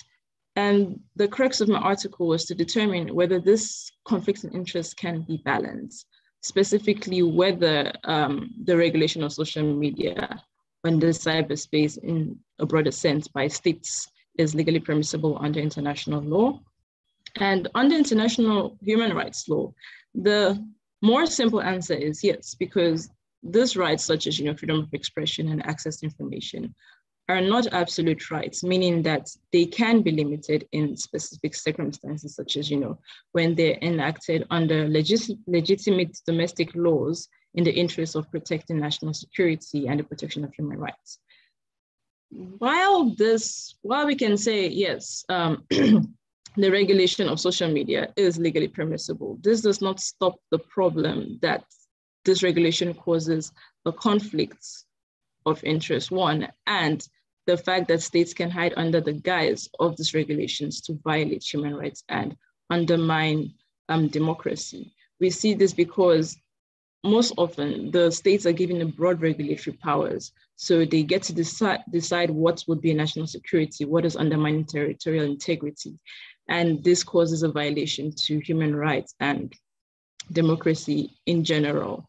We also see that the regulation of social media by solely states is inadequate to actually combat the negative effects of social media. And this is because social media is ever evolving, technology is always advancing. So the regulation by states does not stop the negative effects. At the same time, it's still infringing on human rights. That being said, the way forward is to engage in continuous discussions about social media and technology and its impact on human rights and how we can reach this balance like we're doing now.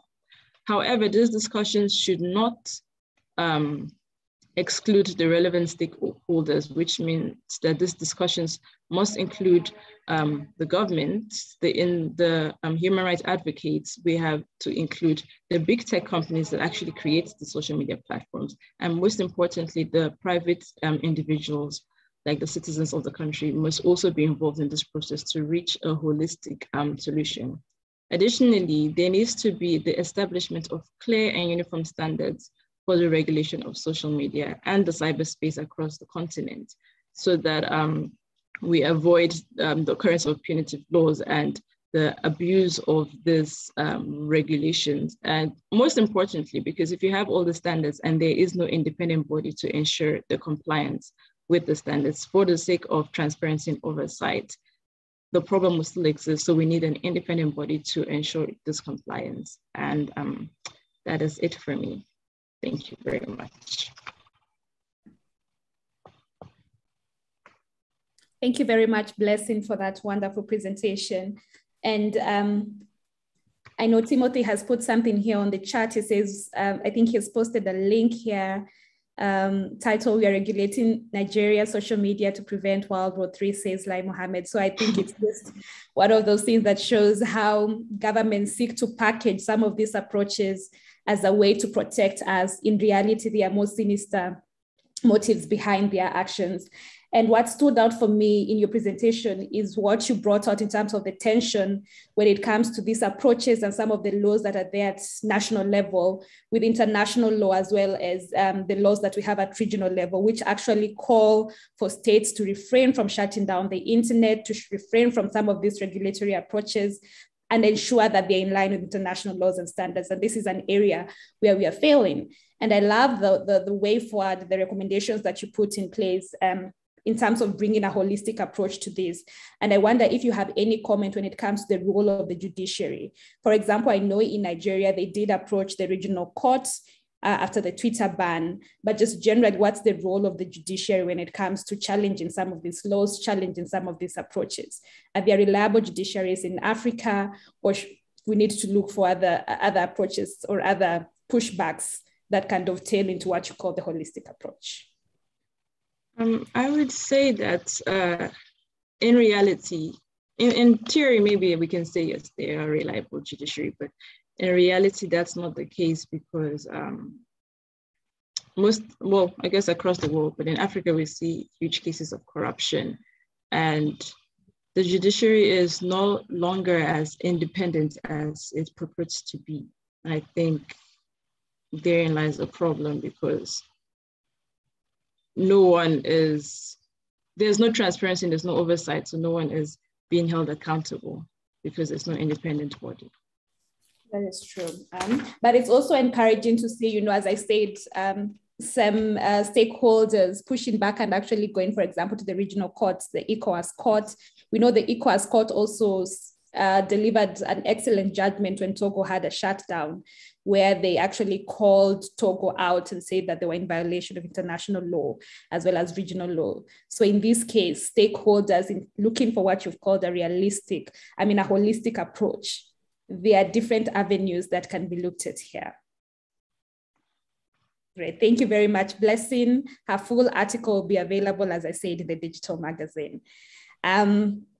Owing to time now, I see somebody has actually raised their hand here. Timothy, can I give you a minute to make your intervention before I go to the next presenter?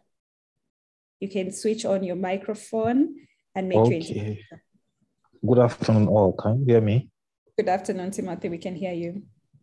Okay, I just wanted to add to Blessing's point or respond to Blessing's comments that the judiciary, especially in some parts of Africa and Nigeria, for instance, is not really standing up for defense of human rights, especially digital rights. Like today, I was reading that the Indian Supreme Court has just intervened in this Pegasus scandal. There's an allegation that Pegasus spyware was used to monitor some journalists and human rights defenders in India, and a petition was filed, and the government came and was brandishing the national security defense that it's a national security issue, that if the thing is allowed to be litigated upon, it will not be against, it will be against state secrets and all that. But the Supreme Court said, no, this is a violation, this is a strong allegation of violation of human rights. So a committee has been set up by the Indian courts to look into that petition. But if it were somewhere in Nigeria, maybe the government will just put up the national defense, national security defense, and that would be the end of the matter. So I think the judiciary in Nigeria and in Africa needs to sit up in defense of digital rights. Thank you. Thank you very much, Timothy, for that intervention. It really goes into calling stakeholders like the judiciary to actually play the role that they're supposed to play in protecting the Constitution as well as the law. Thank you very much, Timothy, for that. Thank you again, Blessing. I'm just going to move quickly on to the next presenter. We have Josephine from Utatuzi Center. I know this was a collaborative effort in terms of the article that you delivered, and I hope you're going to at least acknowledge your co-authors as when you introduce yourself and talk about your paper. Just to give the title, this collaborative co-authored article is titled Attaining Access to Justice Through Sustainable Legal Digital Technologies in Africa. Over to you, Josephine. Thank you so much for that introduction. My name is Josephine. I'm a partner at Utatuzi Center, and this was co-authored by my co-founders, Muriri Wanyeke, Erastus Njaga, And in addition to our team, Nicola Hoyer, who is a PhD researcher in Lucerne University in Switzerland. So allow me to share my screen.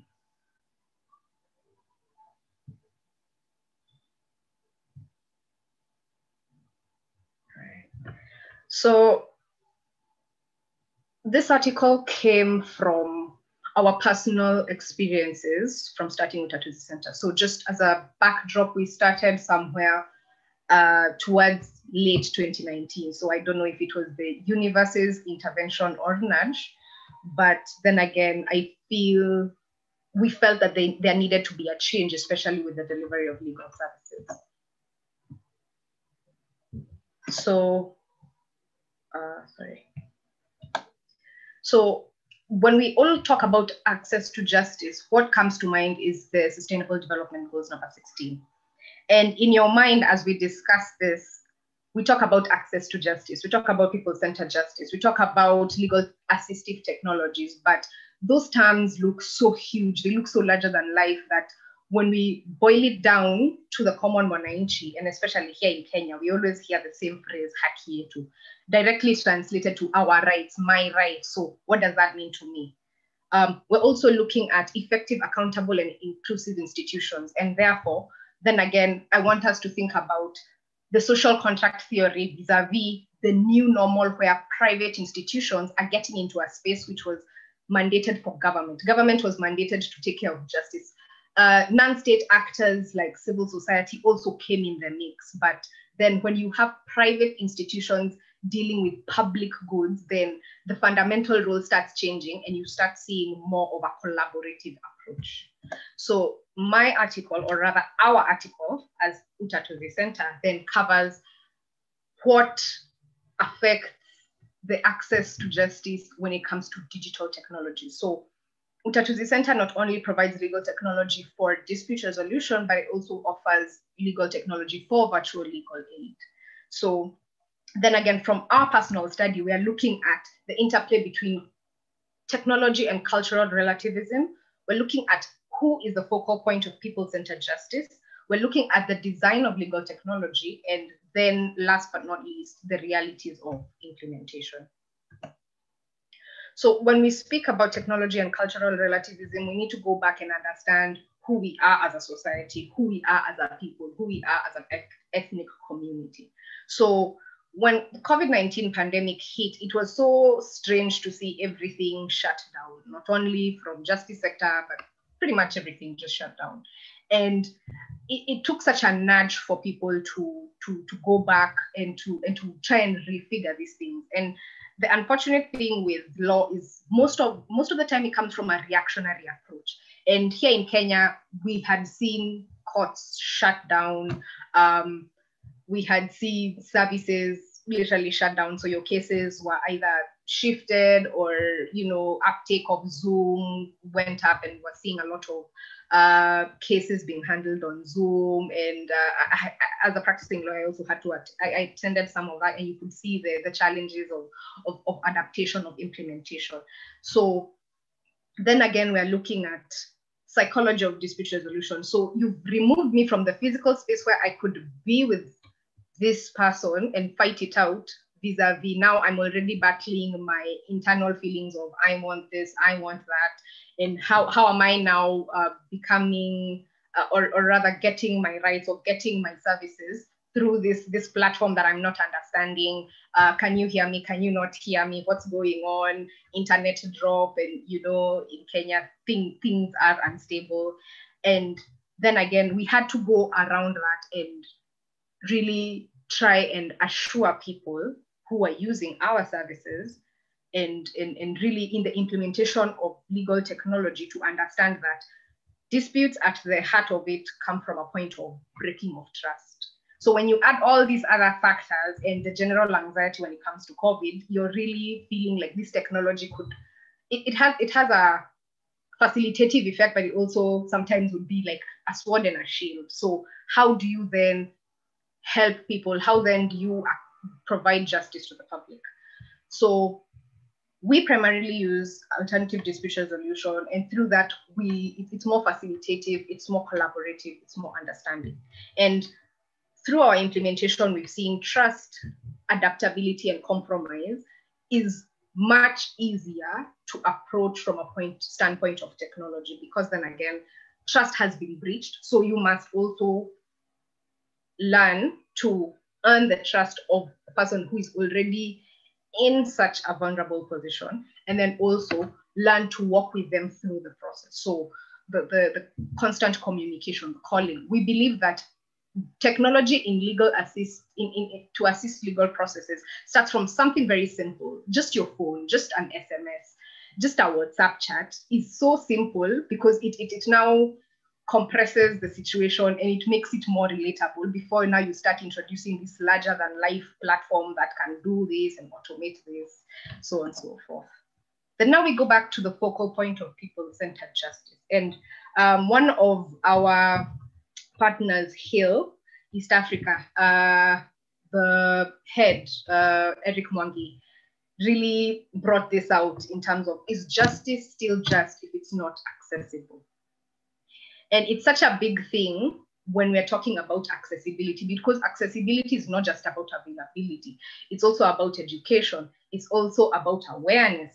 It's also about just affordability as well. So, and within all that, it's so we can really pinpoint it to a granular level and see that maybe that lady in the village may not access it. Why? Internet infrastructure, technological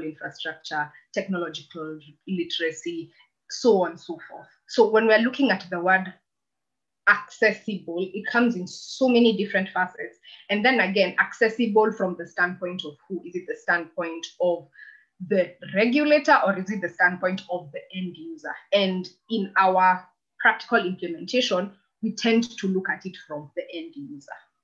So courts are all over, at least in every county in Kenya, because we do have a county system. So what makes it easy for the person at the village level to be able to access the court vis-a-vis access your services through a phone, through a tablet, through the cyber cafe?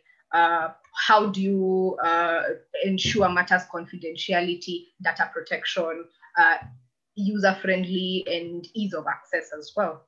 So then we try to make our platform, and I feel our platform, while it is a complete product, it's still an iteration, because we keep learning new things. We keep learning. We need probably a chat feature for groups within a dispute resolution session that immediately after just disintegrates, and none of us have access to that. We keep trying to see how we can create automated mobile telephony for legal aid, so that we can have a jockey system. So whichever lawyer is available can be able to handle a legal dispute real time and provide adequate legal attention. Then we've mentioned matters legal design and universal design. And the word universal design is so, I personally feel it's so big, because universal is big. It captures everything and everyone. And sometimes I feel, in as much as private sector tries to fit in the role of public sector, then again, where are we going? We need to capture fundamental aspects of the justice process, so that we are not only ensuring efficiency, we're also ensuring affordability, and we're also ensuring access. So our design and delivery of technological justice solutions has been mapped out in the diagram that you see. So if you look at the OECD criteria, they have a very interesting way of mapping it from one side to another. So through our personal experiences on the ground, then now we can see how we go. So we start from need-based assessment. So what's applicable or feasible? So a case scenario I could give is, we did a legal aid for a minority group in Kenya called the Ogiek. So by the time you get to them, we had to speak to a representative. So how did the representative even get to us for them to now assist? Okay, fine.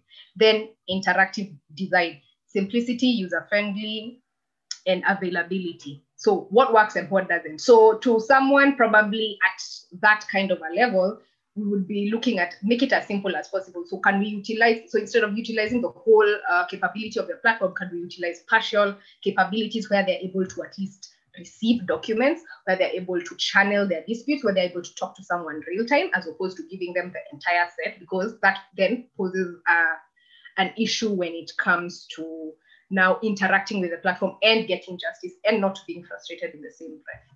Then now we have training and awareness. So before someone even gets to know about the technology, you need to understand what are your rights. And we usually find, and we usually get so many calls of people asking general questions, just what do you think about this? How do I start a business? It's not that there's a breach of rights, but people are also trying to grapple with what are the rights on the ground before now you tell me about this platform and what it can do for you. So there's a go-between with that.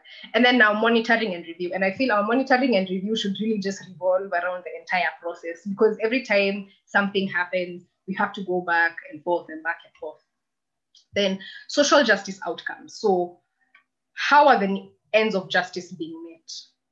So we usually have KPIs in terms of how many women, how many businesses, how many SMEs, what is the cost that was saved during the dispute resolution process, because we're using alternative dispute resolution, which is relatively cheaper than formal justice system costs, and now the length of time. So is there a cost of meeting the social good? Because then remember, justice in itself as a concept was always put under the purview of the state. So it was always made as free, fair, or rather, let me say affordable, because you still have to pay some form of administrative fees if you're not then going to use a lawyer, which is a whole other story. But then now, when you have the purview of a private enterprise coming into an essential public good, then now what is the cost that you're going to levy? Because then you have specialists like arbitrators and mediators who need to be paid. You have the infrastructure on the ground, which also needs to be serviced. So how is there the go-between? And then now we look at issues, funding, issues, just awareness, global awareness of platforms like this in countries where justice systems are not as swift, are not as techy as what is there in the West.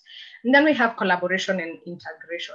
So bridging the gaps to access. One feature of our platform that I'm very proud about, at least, is the fact that we have assistive devices for persons who have visual impairment. So everything is so simple to access, and it's quite easy for them to follow through with the process. But even so, inclusiveness includes minority groups, includes women, includes youth, and we have in most African countries, youth are a group of persons who are really looked down upon and are not as valued. You have also the rights of women. How do they access justice? How do they know their rights? And so on and so forth. So then implementation is really expectation versus reality. And in Kenya, we have this phrase that says in Kiswahili that says kwa ground vitu ni different. So in literal translation, on the ground things are so different. So the theoretical niceness versus the practical reality. So this section I'd like to highlight was done by Nicola Hoya as the PhD researcher. So currently, as she is attached to us, she's been on the ground and she's been helping us roll out the project slowly by slowly. In different areas, and also capture the views of people. So this is essentially what she was able to get. And really, it also tallies with what we've been feeling as we work through our thing. So we have infrastructural challenges. So the rate of internet connectivity in Kenya is so expensive. She actually came to our offices and she was like, we can't, your internet is so much more pricey than it is in the West where she's from, and it is what it is. We have people not being able to access cyber cafes in some areas, electricity and things like that. Then we have technology literacy and bias. So, and especially we've seen this when it comes to traditional justice systems. So where you have traditional negotiations, so maybe let's say it's a marriage or a family dispute, and you want baraza, the elders to come through and then they're looking at it like, even if there's this thing that we can use, we prefer to be right here, right now in the mix. So the technology then becomes more of a hindrance than it does a facilitative point. But then now in Kenya, we have a document called the Alternative Justice Systems Policy that was launched last year.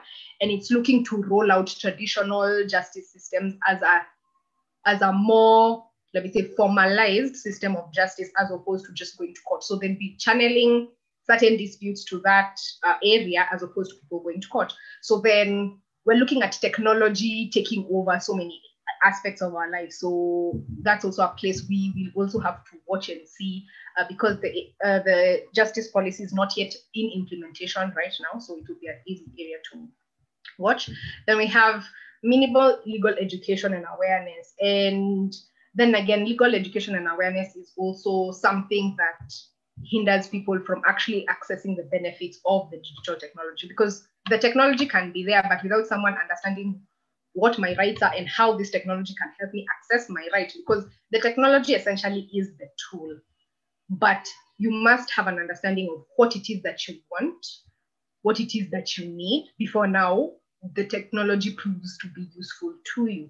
So what does that mean for us? That means that we have to have relatively cheap legal aid services. So currently the Law Society of Kenya is holding a legal aid awareness week at the courts. But if you were to think about it, how many people would want to flood the courts currently? Very few.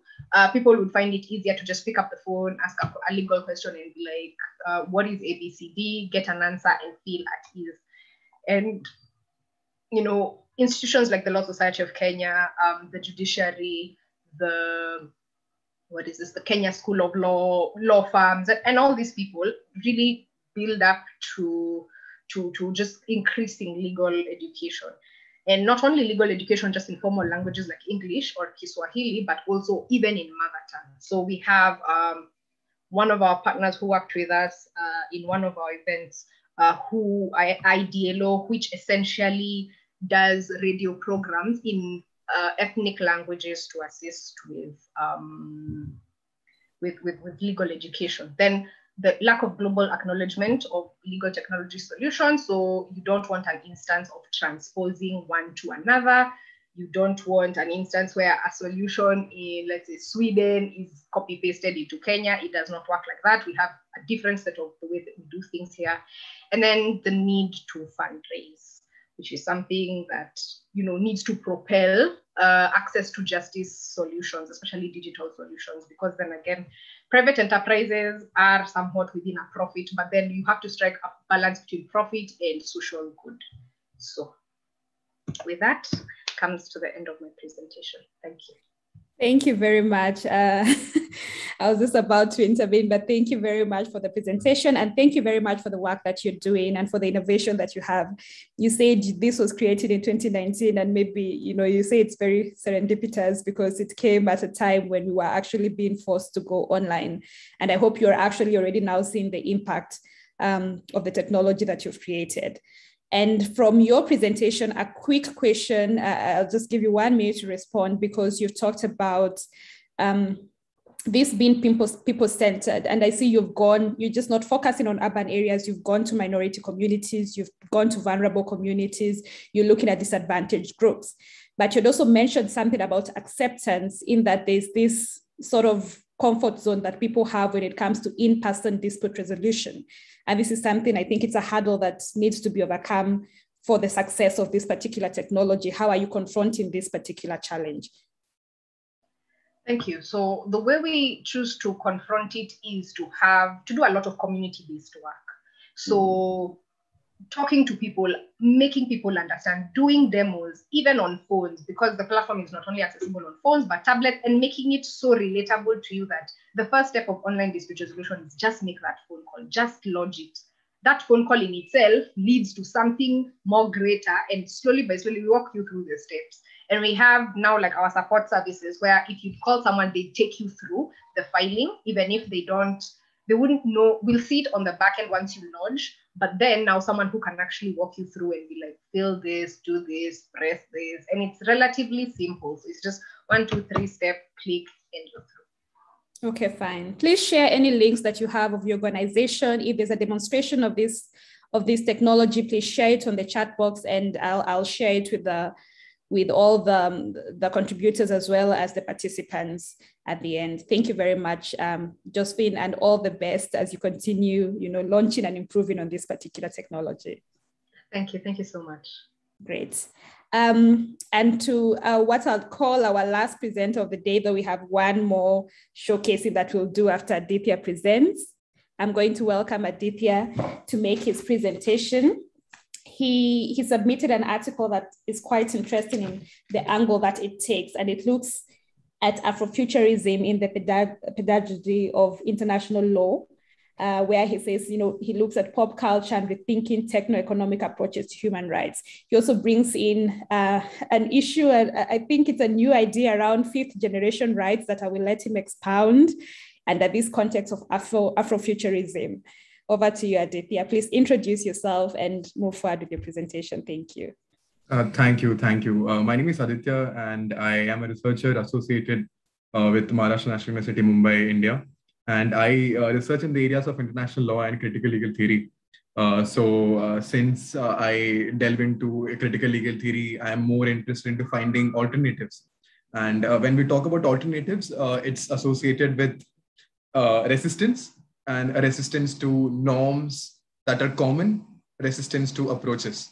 So when we talk about resistance to approaches, I find a lot of commonality between these two geographies, both South Africa and India, because predominantly we have had a very common factor of colonialism and how we approach laws in the post-colonial era.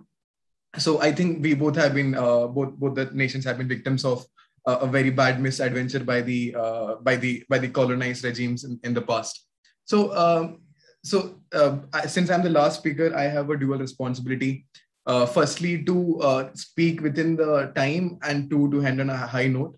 So since I'm an academic, I'm trying to bring in some academic perspective into this issue of techno-economic approaches to human rights, how pop culture can play a very important role in how the law and approaches to law develop in the coming few years. So I begin my paper with blog with a very confusing paradox that despite Africa's growing political significance, its underrepresentation and underparticipation in the discourse of international human rights lawmaking is really a paradox. So I believe that the absence of a local context and an indigenous approach to law have been bedeviling the culture of academic exploration and research in human rights law in third world countries. So I believe when an alternative view is put forward to the global academic community, may it be an alternative structure in the form of TWAIL or Afrofuturism that I talk about in my blog, it is often faced with resistance and hostility. So this might be a result of a post-colonial leftover that has penetrated the understanding of and the pedagogies of human rights law, both in Africa and India. So I feel that there is an essence of commonality between these two countries, and I have tried to link how India can move forward in this regime by learning something from Africa, and how Africa can try to adopt and acclimate itself to the growing problems of cyberspace, nanotechnology, space technologies that are actually restructuring the traditional models of law in the digital era. So I, in my blog, actually traverse to this journey of pop culture and how it actually plays an impact on how law is learned and how law is taught, and how patterns of teaching models can develop in domestic legal systems when we talk about human rights and other associated rights. So I feel that human rights law, the main problem with human rights law pedagogy in when we talk about teaching law is the lack of a local context. So these local contexts often comes from indigenous thoughts, and these indigenous thoughts face resistance from universalism. So in this context, I argue that this pessimism about alternative identities like African culture also exposes the hierarchical problems of teaching human rights law. So one such alternative identity that actually has the potential to radically transform human rights discourse is Afrofuturism. So this trend of Afrofuturism and technoculture became a buzzword in the pop culture movement after the success of Black Panther. So my premise of this blog is on the idea that pop culture actually matters. It matters for the study, it matters for the practice, it matters for the teaching of international human rights law. So the thing that correlates pop culture and Afrofuturism and human rights law is that human rights law aspires to be global and accessible, while pop culture is global and accessible. Billions of people around the world engage with products of pop culture every day. Billions of people engage with human rights regimes and human rights rules every day. So by discussing popular cultures from an academic perspective, I hope to imagine an alternative of what the world could be, offering many possible alternative visions for human beings, law, and justice. So Afrofuturism is not just a contemporary movement, but it is also providing a local context to the African diaspora through the form of art, music, philosophy, and in various forms of media. So in my blog piece, I have argued that while recent advances in the technology have accelerated social developments in the region, and technology has also accelerated development of unprecedented forms of rights, moving ahead of Carl Weizsäck's 3-generation rights. So this developmental shift is what I argue has given rise to the 5th generation of rights, of which I feel that governmentality is the crudest test to intervene in the relationship between man and technology. So the very first question that comes up when we talk about 5th generation right is that what is 5th generation rights? So I, in this blog, I've argued that 5th generation of human rights is a product of interlinking of 4th industrial human rights along with tech regulated rights. So the 5th generation of human rights is the result of orientation of a disoriented 3rd and 4th generation of human rights.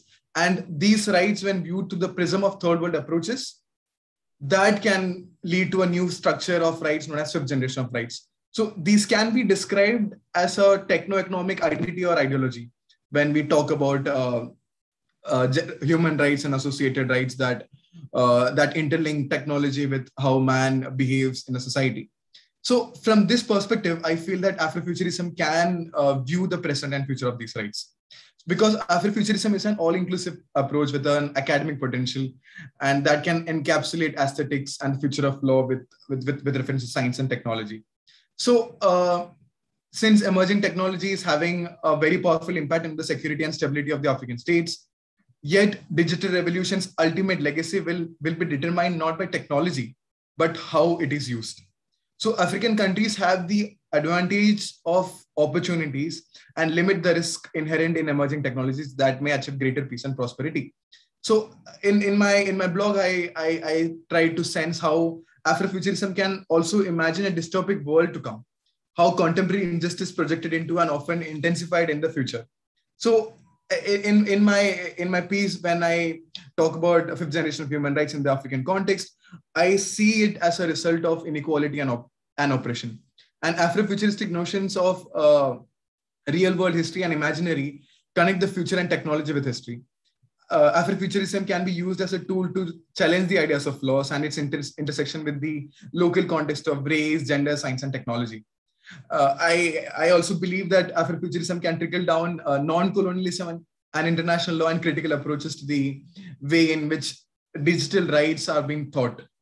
As 5th generation of rights suffers from the lack of holistic legal attention to its impact, the continent suffers from a social crisis like technophobia or technological illiteracy. So a pedagogical framework can be developed to sensitize the citizenry and to sensitize the system of law. So to tackle the violation of technologically motivated human rights violations, Afro-diasporic culture and aesthetic values have to become a part of legal pedagogy. There has to be an academic intervention to understand the impact of technologies on human rights.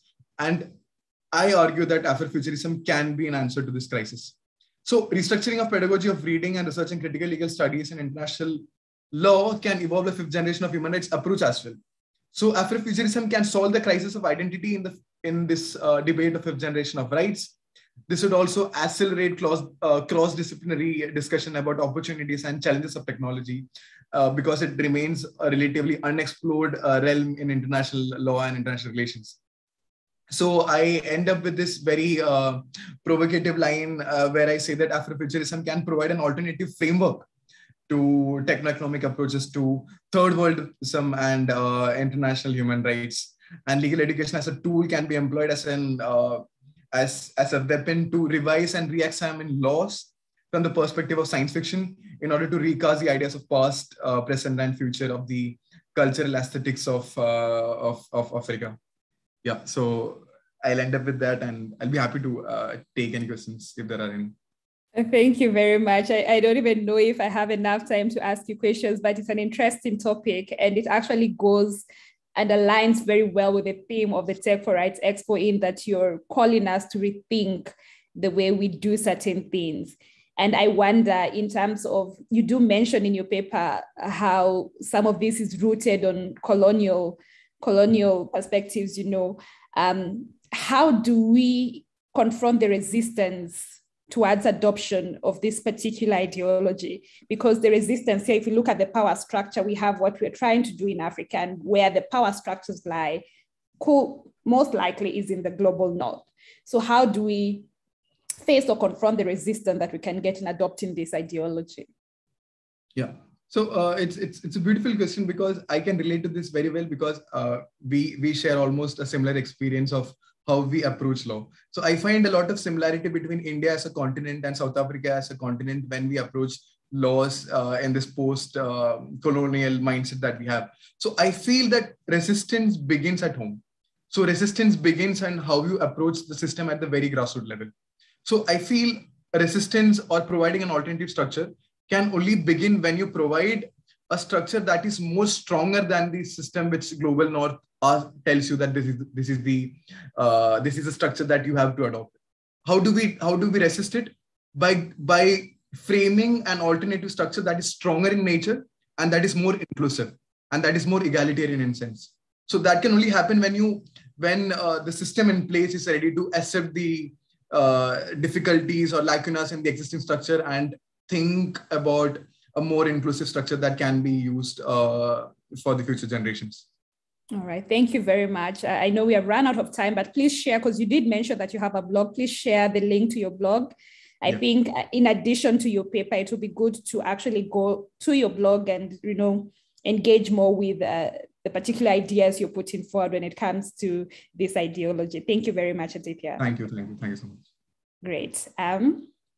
We are almost towards the end of this particular session, and to end it off, we have an interesting video that was submitted by a civil society organization in Uganda called Alternative Digitalk. We were very interested in this particular video because it actually goes and aligns with these principles of access to, not only people in urban areas, but access to certain services, access to justice, access to conversations, to numerous populations, including those who are disadvantaged, vulnerable, and minority populations. And Digitalk, I believe, have found a way to reach people, even at their homes, in ensuring that they engage in very important conversations. And so I am going to introduce Arnold from Digitalk. He's going to introduce the director of Digitalk, who is going to give us a bit of a background about the organization, the work that they do, and then we'll play their video, see what it is that they do and the innovative solution that they have come up with to do the work that they do. And then we can have a short conversation before we end this day. Over to you, Arnold. Welcome and thank you for being here. Yes, good evening, everyone. Good evening, Mesra. Good evening, Pretoria University. It's a pleasure to be part and parcel of the process from inception, and we are excited that we are here today. I am Mokose Arnold Anton, the programs director at Alternative Digitalk, and with me is our executive director, Mr. Norman Tumuhimbise, is going to give you or to give us the background, and then later on we showcase a brief video. Then from there we shall continue with the discussion since we are time bound. Thank you. Back to you, our ED, Norman Tumuhimbise. Hello all, it's a pleasure to be on this platform. First of all, Arnold has been doing quite a number of things in regards to this whole thing. until today when he was like, okay, it's high time we also brought your face for the rest of the team to see you. Thank you all. I hope everyone is doing well and keeping safe and healthy. All right, thank you very much. And it's good to see your face. We have interacted with Arnold when he was introducing us to the work that you do. And now I believe the rest of our participants are eager to see how you do the work that you do. And so I'm just going to share the screen right now. Oh yeah, okay, thank you. Oh, okay, fine. Let's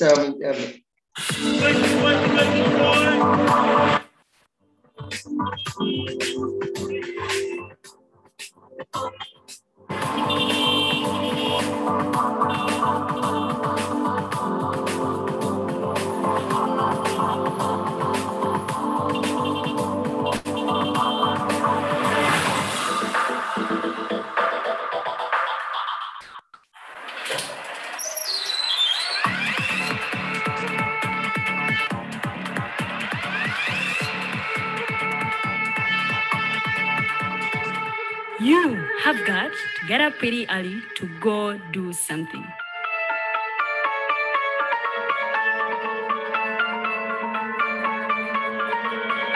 We are the Alternative TikTok.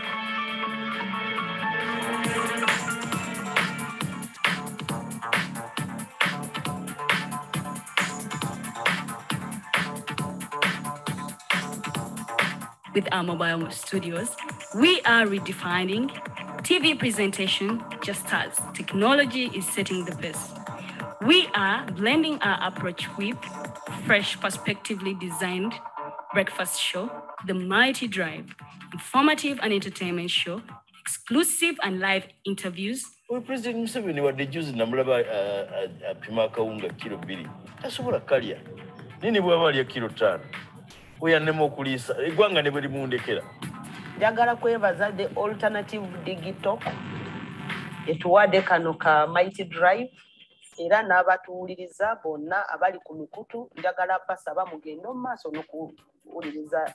All given to you just a click away on your phone, tablet, laptop, and smart TVs, as we are streaming live on our social media platforms, on the road and on the go.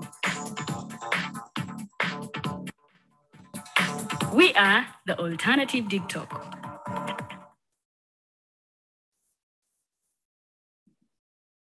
There you have it. So I think I'll pose the question to you. Yeah, this is something very innovative.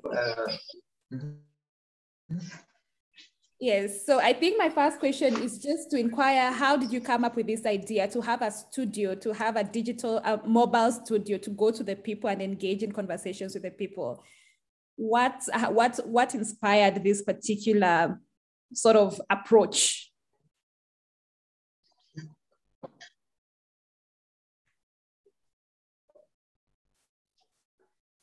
Arnold, are you there? Yeah, sure. Thank you. First of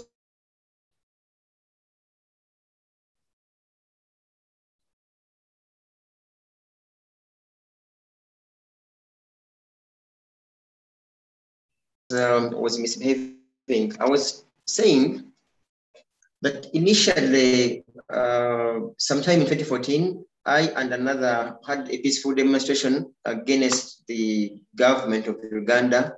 And this was so symbolic back in the day. And this was 2014, where I and another colleague were at Ugandan Parliament to demonstrate against corruption and desertion of young people by the government and their leaders. At a time, we had 2 yellow piglets, and which were symbolic of the corruption and the greed amongst Ugandan leaders, in particular Parliament and the executive. So later on, the media houses picked interest into our ideas, and they would host us to explain and do much more of civic education, in particular about the demonstrations that we used to have at the time. Days and months later, the government gave the media houses instructions that they shouldn't ever host us anymore. And every when we would get in touch with the TV and radio hosts, they would tell us that the government blacklisted me and others. So they blocked us to ever appear on any Ugandan media houses.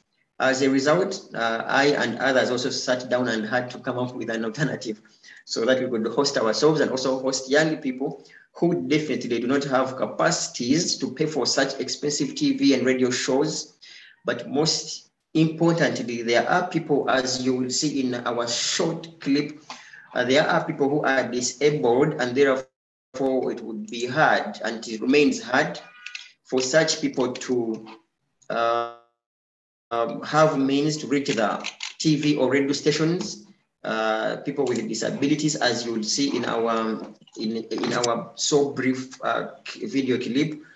Then we're like, okay, so how else can we support young people? That's how we came up to innovate such an idea, which studio comes to your home, picks you up, and then drive you as you deliberate, but also heading to your workplace. So to say, it's an innovation that first of all comes to serve young people who have no resources to secure any show on TV and radio, but also to talk about convenience. Because if you are to be hosted in it, at any TV station, it means you have to wake up in the morning and drive there, deliberate, and then after the show, you go back to workplace, which isn't the case. Here, we host you, we pick you from your home, host you, we deliberate while on the road as you head to workplace or any other place. So there is lots of convenience, mobility, and definitely it's for free of charge, no matter who, it's for free. We have indeed done some good work and been appreciated. As you may, if I may refer you to the clip that was just played, you have watched Dr. Stella Nyanzi, one of the leading activists in this country, Uganda. There is some lady who says, I want to thank Alternative Digital. That's the former leader of opposition in Ugandan Parliament, Honorable Winnie Chiza. And she was also a member of Pan-African Parliament, Honorable Winnie Chiza. The gentleman who says he can feed Mr. Museveni is he's a member of Parliament even now, Honorable Medad Segona. He is also in Parliament now. So you see that people are appreciating this whole idea, and it brings about convenience. It brings about a very wonderful platform for young people to engage and participate, because as we all know, young people are addicted, for lack of another word. They have positive addiction towards holding their phones. So they can hardly sit home and follow any wonderful debates, but rather they follow all these discussions on phones. So having realized that young people are found on social media, we considered finding and meeting them there for them to discuss and deliberate on issues of national importance. I think briefly, that's what I can say about this, this innovation with Alternative Digital. If you may allow, with your permission, we could play I think it's over 40 seconds or so, a video to indeed dig deeper into what we mean when we say we provide space to unheard voices and the vulnerable. Yes, please go ahead. And actually, what I'm very impressed with this particular mobile studio is the fact that the inspiration behind it emerged from what we see undemocratic governments, oppressive governments doing. They try to silence certain critical voices. They try to remove you from the public eye, but it only takes human rights activists such as yourself to look for an alternative platform to say, no, I am not going to be trampled down by establishments, and I'm going to find an alternative platform, not only for myself, but also for other critical voices that are being denied airtime on traditional media, on mainstream media. That really stood out for me, and it's impressive that you actually created an alternative platform for engagement, and not just for urban populations, but also for vulnerable groups. That is very impressive. So please do play the video.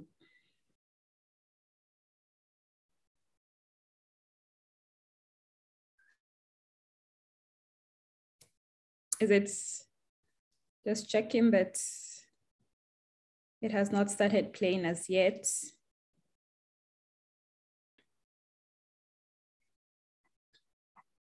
Yeah, you hear me? Yes, I can hear you, but the video is not playing. Yeah. Sorry, the network was is still misbehaving here. As you may be aware, also there are lots of concerns with the internet in Uganda. Yeah. And so to say, that is how the idea was born, that we couldn't stand the suffocation by the regime. So we considered running onto what they do not have control over, and that's how we initiated and invented this idea. I'm trying to, I'm with Arnold, I'm telling him to play our short clip of, I think around 40 or so seconds. Mm-hmm. And can you see it and watch it there? It has not started playing as yet. Really? What I can, unless you're sharing the wrong screen, because what we can see is the presentation. Let's see. And now?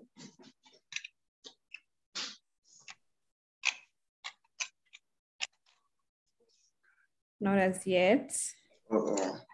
Can we, I was about to ask if I can send it to you. You can send it to me, though I think we have run out of time. Yeah, sure. Yeah, let's see. I think I can we share shall send it it to you, and then you can share it later on.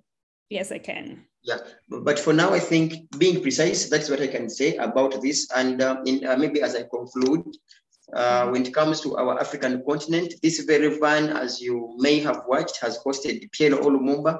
And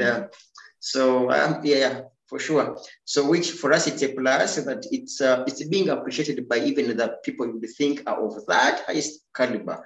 So that shows the trust they have in this whole innovation. And we pledge nothing less but to say we shall forever continue with this idea. And by God's grace, we could even have as many as possible so that every region, like our country, every region can have its own mobile platform, because not everyone can find us in the city where we are and where we operate. And also when we are to go up country, we go there once in a while, because as we may be aware, it is kind of costly, but so effective, for lack of another word. Great, thank you very much. Thank you very much. I'm just going to give the rest of the contributors 30 seconds to give us their final word. So that we can bring this to an end. I will now go from backwards. I'll start with Aditya and finish with Yozir. Aditya, 30 seconds, final word. If you make it 15 seconds, even better.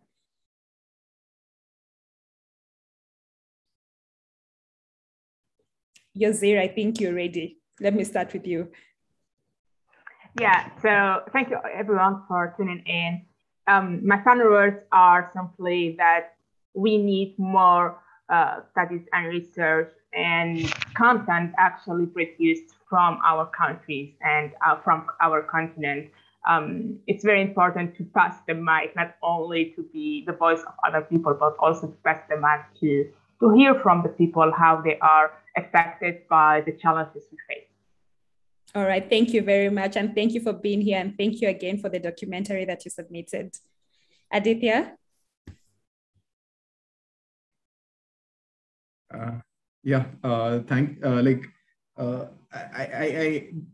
It was actually great to hear so many different perspectives about this issue.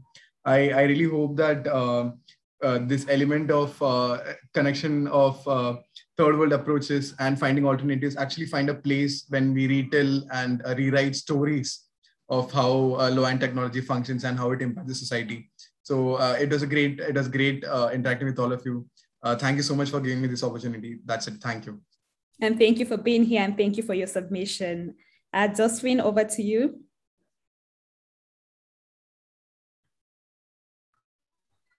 My short would we need to embrace change, we need to accept our own innovations, and we need to move with the times.